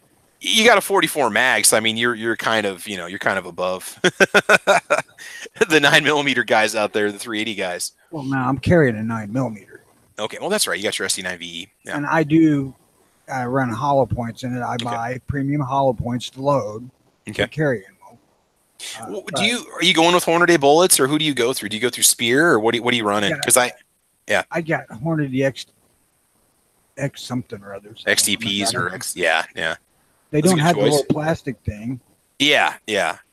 But you know, I want a specific load for a reason. I want to be able to handle a gun the best possible. I don't want to beat the gun to death, but I don't want it too weak either. So that's how I worked out what I'm doing with it. Sure. Yeah. And I can do it for, you know, a 10th the price of buying it off the shelf and shoot the shit out of it if I want to. Yeah. The real expense is the bullets. Vanalisca Vlogs, you know, he's down in Australia. He's got an interesting comment, and we'll keep going through the panel here. So many people who I've spoken to, not gun folks, are against HP ammo because it's cruel. So here's the deal, Vandal. If you're going to pull that gun to defend yourself, you know, you're making a choice that's going to affect you for the rest of your life. And if you feel like you're in mortal danger and you need to stop that target as quickly as possible so they can't do any damage to you or anybody else, any harm to anyone else. So if somebody thinks that hollow point is cruel, when you're in a life or death situation and you have to shoot to kill because somebody's pointing a gun at you, or they're charging at you with a knife, or you need to defend yourself and you can't safely get away and it's a life or death situation, you need to put that person down as quickly as you can. So that's why that's why I'm a strong proponent of self-defense hollow point ammunition. And that, Vandal, that's just kind of the difference in kind of the environment, how people feel about self-defense and what they think about it, you know. Another thing to think about too is over-penetration of ball rounds. Yes. You know, I'll watch ballistics gel tests, and that stuff will go through 24 inches of ball ammo. And with the self-defense situation, the situation that you're now being put into, cruelty is the last thing that you're thinking of. And if they still want to go on with that, tell them this. In America, when you go hunting, you've got to use hollow point or soft point ammunition because it's a more ethical kill for the animal. The animal doesn't suffer as much. So the same thing can be applied to putting down a threat that's got two legs. Yeah, it's just a difference in opinion, you know. Yeah. I actually would like to find jacketed soft point for 9. I would go to that instead of hollow points just for penetration purposes of clothing and stuff. Yeah. But, you know, it's just not there. And I don't want plain lead. This is true. Squib, what do you think for self-defense ammo? I mean, Sarge C4 is saying he's seen situations where ball ammo has gone through people, whether it's the bad guy or whatever, and not drop that person immediately. It wasn't a critical hit. It wasn't a fatal shot, and the person will still completely function. Especially if somebody's on something, they're not gonna feel it if you shoot them, or they're not gonna go down as quickly as you want them to if you're using ball ammo. Squib, what are your thoughts, carry man? a gun that has 17. Well, of course, yes. But if you can only get one shot off for whatever reason, you want to make sure it's the most effective one possible. Again, I'm always trying to pay in a worst case scenario, because you might not have a situation where you get to do a mag dump or have to do a mag dump where you've got 3 seconds, somebody's running at you because they're gonna take you down or they're pulling a gun on you and you need to drop them immediately. Squib, what do you think, man? Yeah, I mean, mag dumps and me don't mix. I've tried doing them, and it's pretty messy. I was trained 1 shot, 1 kill. So for those that don't practice enough, those that don't have any accuracy or don't have the time or money or don't make the time or money to practice and hone their skills, because it's a perishable skill, a mag dump or wanting a full auto, craving a full auto, is their makeup for being able to hit it on the first shot. Now, that's not to say that every time I'm at the range, first shot with the handgun goes right in the bullseye. Not all the time, no. And that's because it's a perishable skill. I don't practice enough myself. But for carry purposes, I'm not thinking that I'm going to do a mag dump. But the ammo that I've carried before has always been hollow point with a nickel-plated case. Mm-hmm. The nickel-plated is supposed to feed a little bit better, a little smoother, and as far as when you're handling it, loading a magazine, or just having it out in the environment all the time, you're carrying it under your clothes, it's getting a little sweaty, whatnot. It's a little bit more corrosion resistant, so that's something you need to think about. I would recommend changing out your ammo every so often. Just take it to the range and shoot it off, and then just reload. Yeah, how often? That's individual preference case, because you may not carry every day, or maybe you're not a real sweaty guy like me. I don't know, whatever. Yeah. But I always carried hollow point. Now, I have heard of putting 1 hollow point, 1 full metal jacket, 1 hollow point, 1 full metal jacket, and alternating it like that. I've never practiced it, but I mean, I've loaded them, and at the target at the range, just no feed issues with any time I've ever tried it. But as far as like something I did in the military or anything like that, no, I've never used it. But I've heard that if you have that, then you have the option of having one that'll put down a person and another one that'll penetrate an object if you're trying to shoot through something. The only thing is, I'm not expecting some sort of tactical Rambo situation where I've got to shoot the bad guy, then I got to shoot the other bad guy through a car fender. And so, but I've heard we'll talk of it. about that in a second, because I actually wanted to bring that point up, because I am thinking about taking Yankee Marshall's advice and switching my grade of self-defense ammo for a reason, and we'll get to that in a second. It's an interesting idea. You got some good thoughts there. We're not talking about close quarter combat here, but all right. Well, yeah, for self-defense, you're going to pay a lot more for that self-defense ammo than you are for your ball ammo. Your ball ammo is what you typically use when you're training, practicing. Yeah. But it's a good idea to shoot some of that, your carry ammo, every so often, even if you make it where it's just when you're just changing out your mags. They've been in there a while, you're getting rid of it, and that's when you train with your carry ammo, if you're on a budget. But you're going to pay more for that ammo, but it's engineered a lot better as far as that ethical kill, I guess you could say, or that being able to stop the threat. So I don't even know, does any law enforcement carry full metal jacket? I don't think so. Not that I'm aware of. No ball ammo at all. Ball ammo should be a no-no, is what Sarge C4 saying, and he's in law enforcement. I can't imagine, other than practice, and maybe they practice with hollow points. I don't know. Maybe they practice with their defense ammo just because it's going to give them the most realistic accuracy and handling that they're going to deal with in a real actual situation where they have to defend somebody's life. Yeah, no, I'm not sure. All right, Jim, what do you think, man? Go ahead, man. So I will say that I get the whole 1 shot, 1 kill, in a defensive situation goal, but most handgun ammos, you're probably gonna want to think more along the lines of a double tap. Most handgun ammo is not one shot, one kill, unless your shot placement is just absolutely spot on. Nervous system and center right. mass. Yeah. Center mass. Yeah, I'm not against double taps at all. I would say a double tap is better than a mag dump.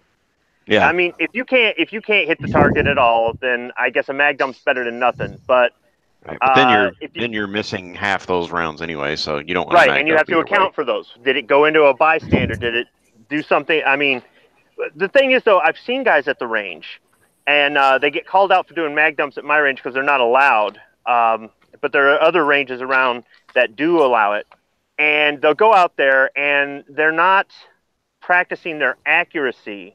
They're not practicing their form and all the things that you're supposed to do in order to line up your sights and breathe properly and grip properly and everything else like that. They just go out there and they just spray and pray.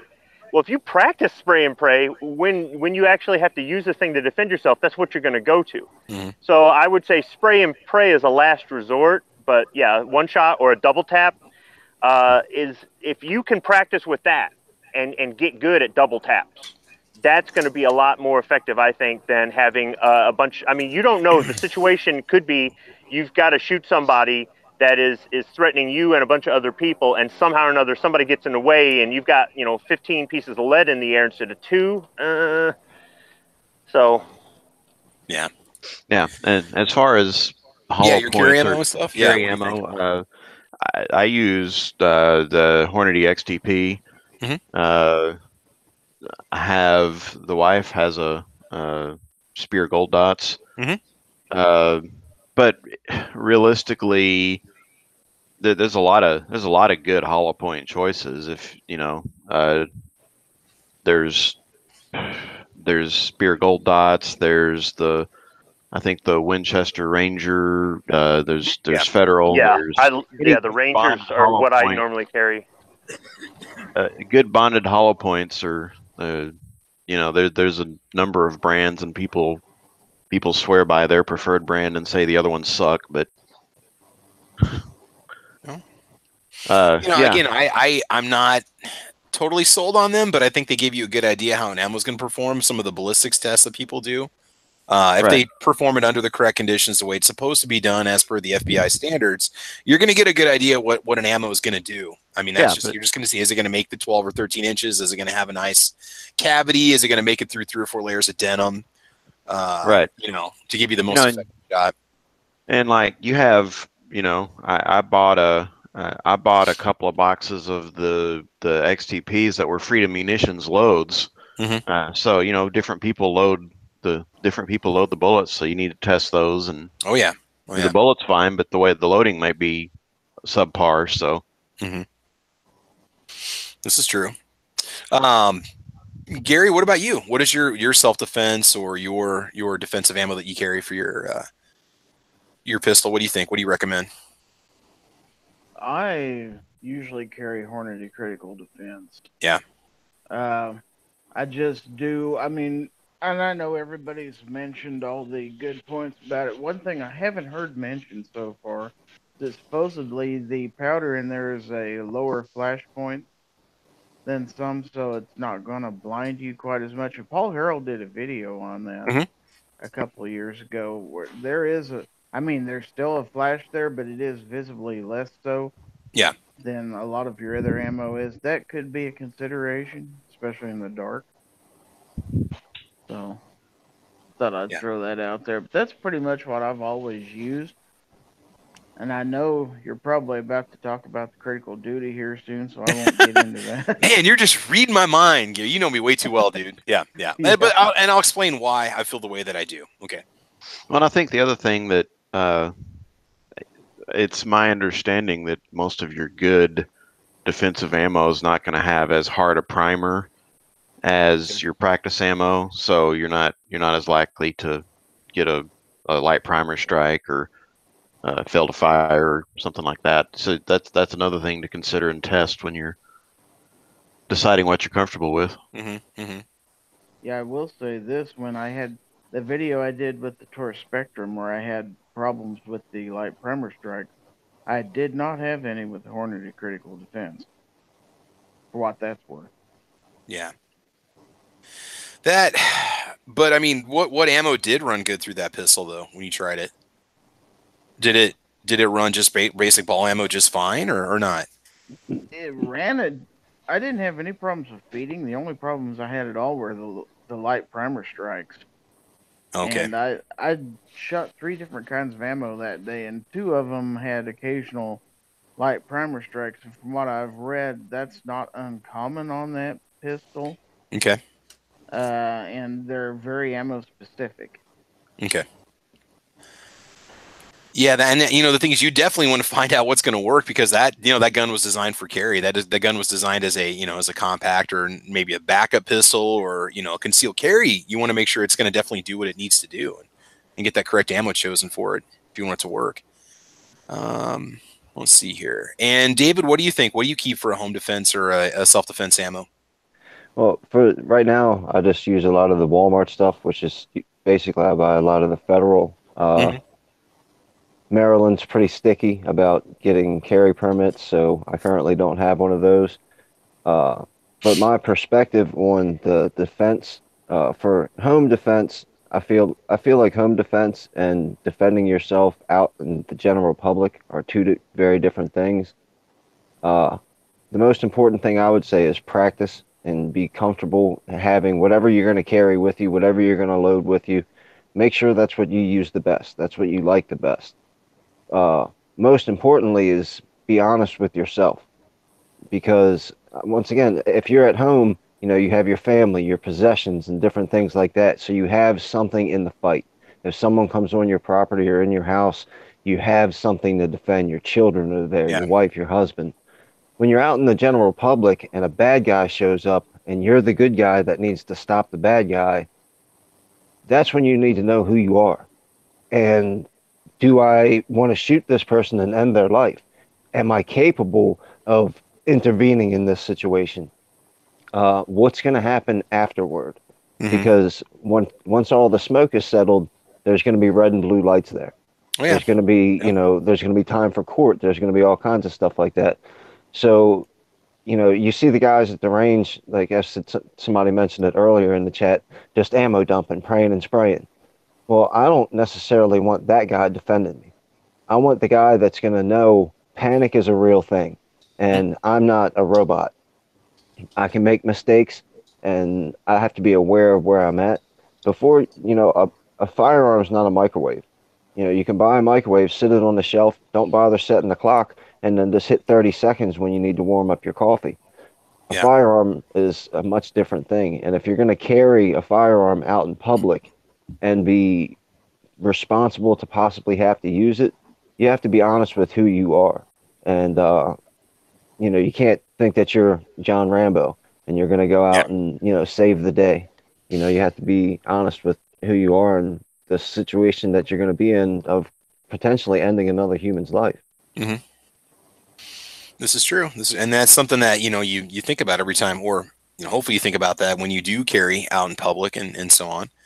And again, like you said, it's a different thing when it comes to your home and your family and your property and yourself versus being out in public. I mean, go ahead. For my house, I keep all my firearms loaded with hollow points. Okay. And like I said, if you're in my house, I've got 2 big pit bulls that they're friendly as can be. But if you come near the house, you've got a 7-year-old pit bull that's 80 pounds and a 6-month-old pit bull that's 80 pounds. If you come in after you hear what they're doing, you mean business. So once you're in my house with the threat of the 2 dogs, I'm not really concerned about what happens afterwards. I'm going to do my best to stop you with as few rounds as possible. Yeah. No, I do agree. One thing to consider, again, about the ball ammo, it is inexpensive and you take it to the range. You got to worry about over penetration. You got to worry about it going through drywall, walls, doors, things like that. I don't know if it's true or not, but I've heard that hollow points would be less likely to do that, but I'm not sure. Then you start talking about frangible ammo and stuff like that. I would just say, like you said, you want to defend yourself with as few rounds as possible. consider the hollow point rounds as your self-defense rounds if you're not sure what to go with. It doesn't have to necessarily be a certain brand. Make sure that it does feed reliably through your firearm. Do change it out. Do practice with it if you can on a regular basis. It's a little pricey, but make sure you've got a good quality round to do so. What I wanted to bring up was, should I go from critical defense to critical duty? Now you say, well, you're not going to have to worry about, it depends on what you're going to do. If you're going to carry the gun out in public, do you want critical duty as a civilian or not? Should that be something that not something that only law enforcement can have, but should you carry a law enforcement grade offensive round, okay, or defensive round, depending on how you want to look at it? I'm going to say yes. And after watching Yankee Marshall's video, he makes a good point. When you're out in public, you're in a different situation where it could be a situation. You might be at a mall. There might be a vehicle coming at you. You might have to get into a battle behind some sort of cover, right? Do you want a round that can penetrate through that cover to get to the bad guy? I'm not saying shoot blindly into, an aisle that somebody's hiding behind, but you could be in a situation where you might have to have some sort of light barrier penetration. Depending on the situation, you might have to shoot through a door or whatever, like say you're somebody's coming at you and whatnot. If you're out in public, you're in a situation where you may need that extra bit of kick through that round that's going to have the barrier and the glass penetration. That's the only reason why I thought about switching over to critical duty, is because I'm out in public a lot and I am carrying, and I could be in a situation where I might have to penetrate glass. I might have to shoot through something that my critical defense may not make it through and stop the bad guy. That was the only reason why I was thinking I'm kind of having a different, and he had a good point about that. If he was at a mall and the bad guy was running at somebody and you had to take a shot through glass, but your round's not going to make it, wouldn't it be better just to carry the proper carry ammo for being out of your home, per se? I don't know. What do you guys think about that? Is that just pointless thoughts, or would you ever consider going with a duty round instead of a critical defense round to have that extra bit of protection, or not? Any thoughts on that? When I'm out and carrying, if I'm carrying a spare mag, it's got ball. Okay. If I need to, I can switch mags and penetrate. Okay, that's a good point. That's a good point. You're gonna have something that's gonna go through. It's gonna do, wouldn't have the expansion once you hit the target on the other side, but it's still gonna make it through, and that's what counts. I don't know. What do you guys think about that? I was reading the marketing slides on both of these, and I guess if you're carrying, it kind of depends on what you carry too. I mean, you can put critical duty in a smaller compact pistol, but the way this marketing reads, you'd almost want to use critical duty if you carried, something with a, kind of a upper size or full size pistol. Okay. Because the others optimized for, the compact, maybe 3-inch barrel, etc. Yeah, this is true. At the end of the day, I don't know about tactical professionals, but at the end of the day, if you're carrying, you got to be comfortable with what it's capable of doing, what the ammo is capable of doing. If so, again, that's subjective, but I'd probably, I don't know if any of my carry ammo is marketed towards higher penetration or whatnot, but I've never purchased critical defense either. So okay. I just know that the duty supposedly is more designed for light barriers or for glass and steel and things like that, or metal or whatnot. But I definitely want something that could get through glass. That's a realistic situation. If you're, especially, if you're in your car and someone's approaching you, you're not going to roll down your window to get a shot off if the guy is trying to jack your car. Yeah, this is true. Again, there's a lot of interesting discussion over on the YouTube side. Guys are saying, we're civilians. We're not going to need the full gear when we step outside, nor should we feel the need for that. I'm just thinking of what kind of obstacles you can encounter out in public in a situation. I'm always trying to paint a worst case scenario, just so simply you'll be better prepared for that kind of a situation. Pistols are defensive weapons, and that scenario is not likely to happen. I know, but that one time that it does, I'm always trying to think, will you be at the best advantage you possibly can be? So Sean Pondery just says, I need to pack that 454 Ruger Alaskan, which, by the way, I've got 454 Casull ammo for. It's coming up soon in the channel, but I don't know if I could easily conceal that. It's a Looney Tunes gun. I mean, that thing is just obscenely large, you know, and it needs to be because of what you're shooting through it, but I don't think I'm going to carry that out in public. I'm sorry, man. You know, Travis, I think you or anybody should carry what you're comfortable with, and I mean, I understand you're trying to get information on it, or other people maybe watching videos of people who do reviews or claim to be internet gun experts. But I think at the end of the day, whatever it is that you carry, it's whatever you think is best for either. This is the one that the research says it goes in the direction you want. Maybe you do have access to a private range where you can set up wooden boards or things like that and shoot them with different ammo and see what it does instead of just watching somebody's video. Although, you know, some of these videos are done pretty well. I mean, they show building the target, they measure everything, they explain why they did this way, this way. I mean, I think that's where they're not necessarily being endorsed. They're not being paid by you know, ammo company X or whatever. But there's so many self-defense rounds out there. I mean, I'm not going to say one's better than the other per se, because they're just so. I mean, they could all perform about the same in the end. You know, you might see similar performance with ballistics or cavity expansion and stuff like that. So yeah. Yeah, I mean, they open up a little bit differently. So this one chops up everything. This one blasts out everything. This one turns to powder so nothing comes out the other side. I mean, there's a lot of technology in these. So I think as long as you've got some sort of self-defense ammo, it's a good start. And if you can afford to, practice with it some and see how well it functions, and maybe let that be the basis of why you carry it. Maybe you're limited on price and you've got to get some, you know, generic kind of jacketed hollow point. But I mean, I do see where you're going though, having something different for concealed carry versus home defense. I didn't think of it like that before, but I've had frangible ammo for the home defense gun, and you know, just because I didn't want to penetrate walls, or less likely to, and I haven't carried frangible ammo out, you know, open or concealed carrying, so I never really put the two together, but I see your point. Yeah. No, I'm just thinking urban situations or situations where now we've got the attackers with the trucks running people over. We've got a lot of stuff happening out in public, you know, places where, you know, I'm just thinking if you had to take some kind of cover, or you had to shoot through some sort of cover. But again, a lot of guys are saying highly unlikely. I'm always trying to paint the worst case scenario so you're ready for it. Then anything less will be much more manageable. But no, it's just a thought I was having, because I mean, I'm about a point where I need to cycle through all my critical defense anyway, and I'll be buying more ammo soon. So it's like, well, what do I go with? You know, there's something to be said from both sides, because more than likely nothing's ever going to happen. More than likely, but ask the person that had something happen to them, and they say, "I thought nothing would ever happen."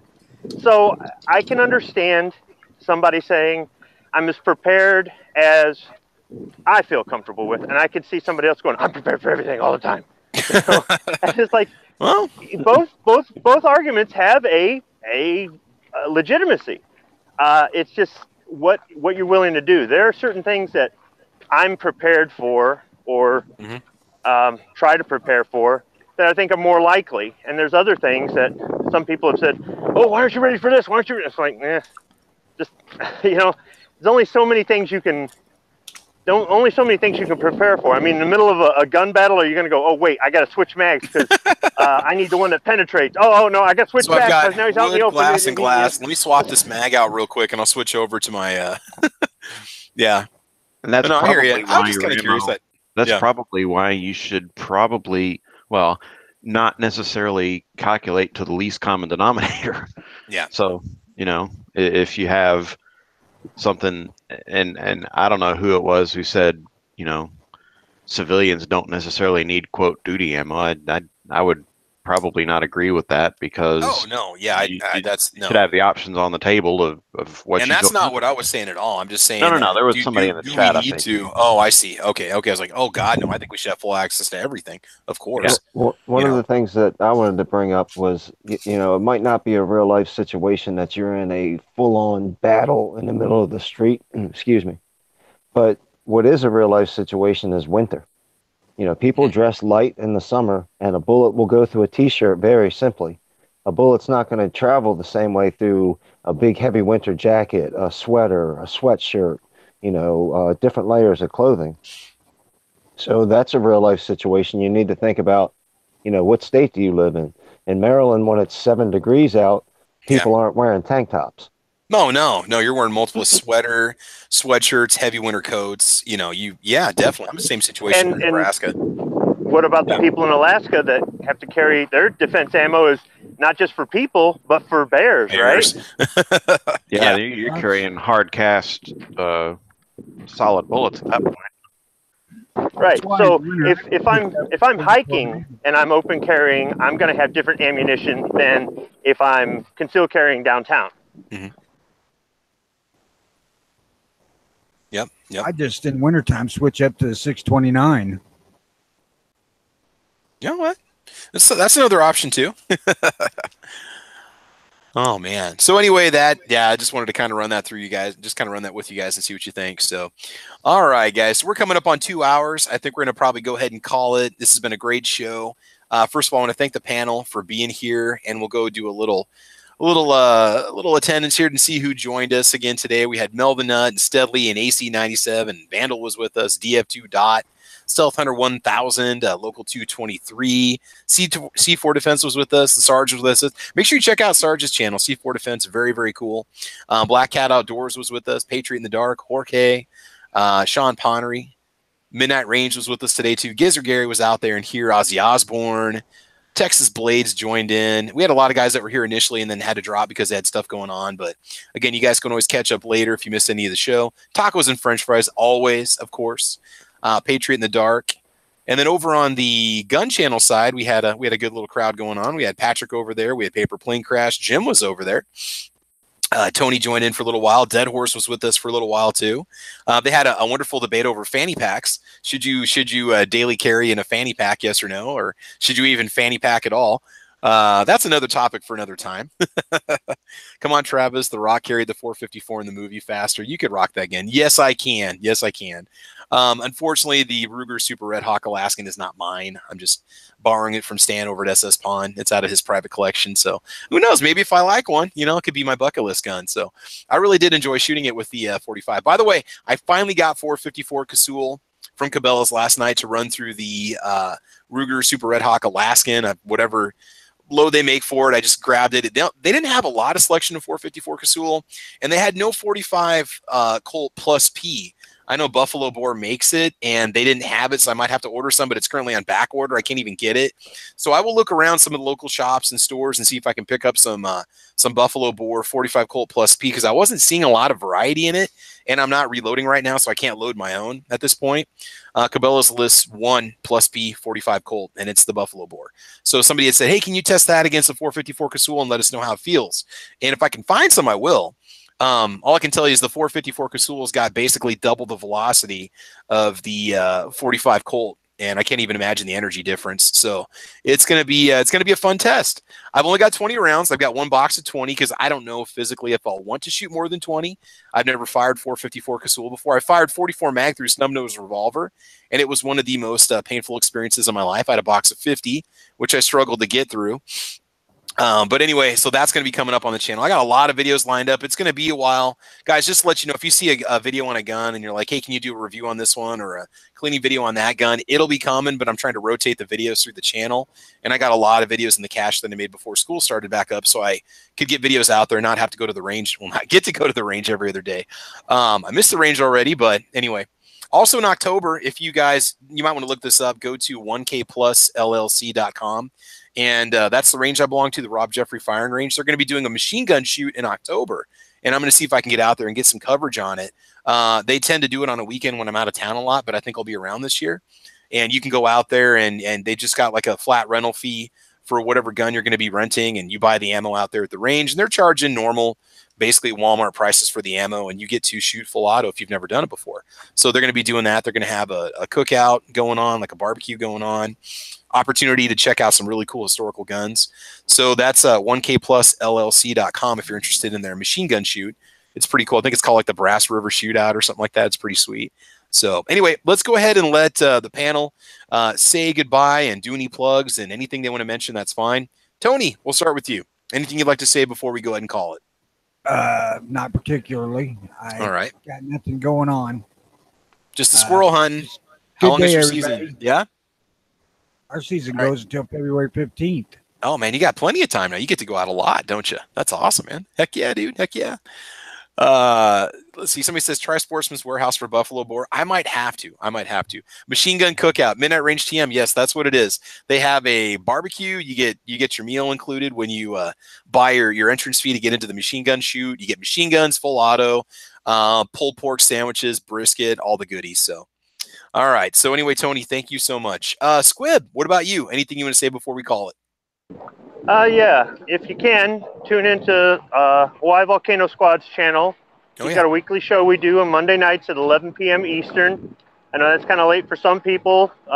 You can watch it after the fact. It's on YouTube. So that's only 10 o'clock for me in the Central Time Zone. So, well, yeah. I like that. For Hawaii, it's like, I want to say it's like 5 p.m. or something. Yeah, so yeah. He's like, what? It's not late. What? But he makes a lot of good prepper videos. I really enjoy watching his channel. Yep. Prepping, Bitcoin, it's not real. And just gun stuff and some politics and talking about the apocalypse and just more or less just having some fun. And sometimes we're short on topics, but we just try to have fun on Monday nights. Right on, man. Right on. Cool. All right. Well, thanks for joining us every week like you do, man. I appreciate it.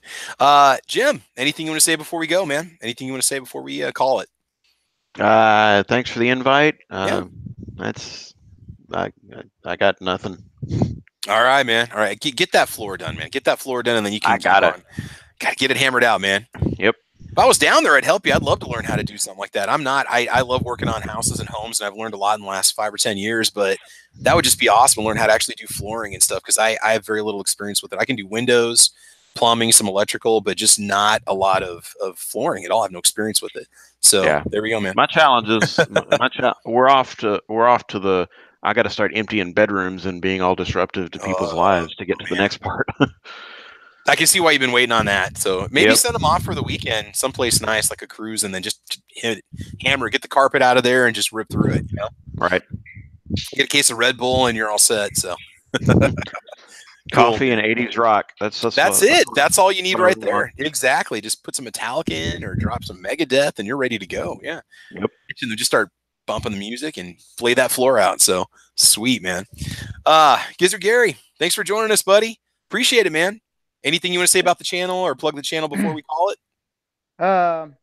Just like to have everybody check out my website at gizzardgary.com. I did a video on the studio mic I used yesterday, so you might check that out if you haven't had a chance to do so. Join gun channels, obviously. If you're not a member, check it out. Join up. It's free and you'll love it. Another great place to check out is guntube.org. It's something that Night Strike is trying to put together for a great place to visit, a video repository and basically a YouTube replacement down the road. And as always, like, share, and subscribe to Travis P11. Oh yeah.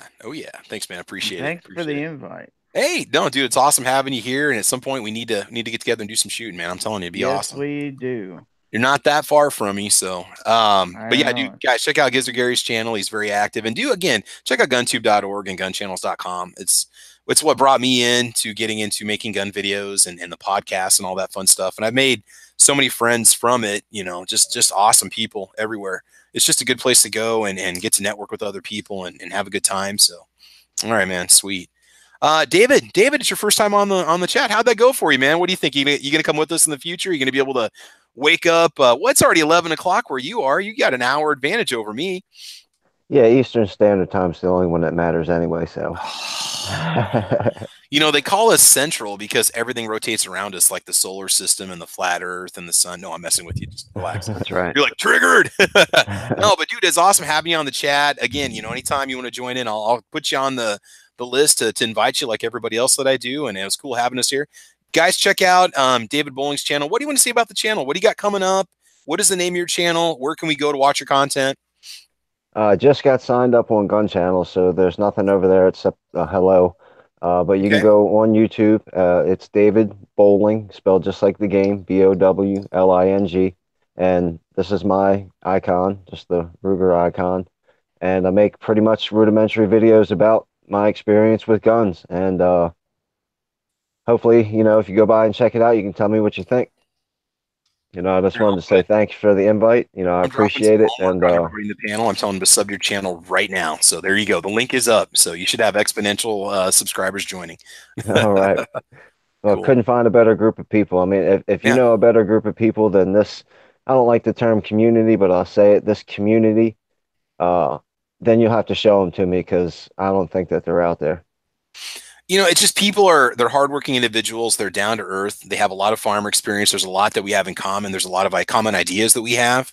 And, you know, we're all different. We all have different backgrounds, but there's a lot of common ground, I think, that we have, you know, that we can all see. And I think that it really makes for good communication. It does make for a good community feel. I mean, it's like you know, we support for each other. We look out for each other. We're here to give each other advice and help each other out and joke around with each other and so on and put on blue dresses and things like that. So, you know, but yeah, guys, do get over to David Bowling's channel. I apologize. I used to call you David Bowling. I don't know why.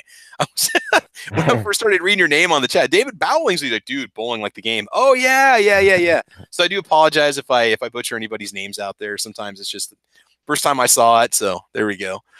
All right. Good stuff. Good plug, man. So anyway, with my channel, guys, again, I'm on gunchannels.com, guntube.org, Gunstreamer, UGEtube, whatever those two are going to combine to form at some point. Obviously, gunchannels.com. Do check that out if you get a chance. I'm also over on MeWe. If you guys decide to join MeWe, it's MEWE. Go over there, sign up. They got an app for iOS and Android, and I believe it's just Travis Batushka or Travis P11. I got a B channel that you guys can check out also, but it's mostly like technology, electronics, coffee. I don't really put any firearms content on there. I keep that around in case the Travis P11 channel would ever get kind of shot down or struck against or whatever. So I've got a backup with all the videos on standby. I could start reloading if I had to, my videos. Otherwise, I'll keep putting a video out. You might see a little more frequency of videos. I know it might get kind of annoying because I'm always every other day I'm hitting you guys up with a new video. I'm doing a lot of gear tests and stuff, and I like to try to get those out as soon as I can because I do them when that unboxing happens or as soon as I go out to the range. I want to post the video quick. So Monday through Thursday, you're definitely going to see videos Monday and Wednesday. And I went ahead and just posted one yesterday for the heck of it, Friday, and then we have today's. So again, make sure you mash the bell so that you don't miss the videos when they post. If you have the bell on the subscribe link for this channel, it will alert you when I go live on podcasts and stuff like that. I try not to do a lot of unannounced podcasts, but sometimes I do just for fun. So anyway, that's just something about the channel. But I hope you guys enjoyed. I got a lot of videos, a lot of content for you. Should be with you next week for Caliber Corner, episode number 56. Again, these are all viewer-fueled topics. I'm coming up on 10,000 subscribers, and we've got a very cool giveaway coming up for that. That was sponsored by SS Pawn, and I'll show that off. I'll talk about it next week. The closer we get to 10K, we'll make an announcement about what you have to do for the video. Typically, it's leave a comment in the video, and you're going to be automatically entered when I do the drawing online. I don't make you a sub. I don't make you forward or subscribe or pass it off to 5 friends or anything like that. It's just leave a comment about whatever the topic is in the video. A lot of times, it's suggestions for topics for this show. And then it gives me more ideas for the channel, what else to put out on the show. So anyways, I think that's it, guys. This has been Caliber Corner, episode number 55, where we talked about pocket carry pistols and long-term ammo storage and our choices in self-defense and defensive ammo. Guys, you all are great. Thank you for joining me on the panel. Viewers out there on gun channels and YouTube, thank you for watching. You guys are great. Just make sure you didn't miss anything here at all. That 454 Casull, I'll try to get that out in the next week or two as soon as I can. I'm limited to basically 1 or 2 days I can get out to the range now between doing podcasts on the other channels. But anyway, enough of my babbling. This has been Caliber Corner number 55. Thanks for watching today, guys. Do subscribe to all these people that are down here on the panel, and I think you'll be happy with the content they put out. So, okay, guys, have fun, be safe, and we will talk to you soon. Have a great weekend. Bye-bye. Felicia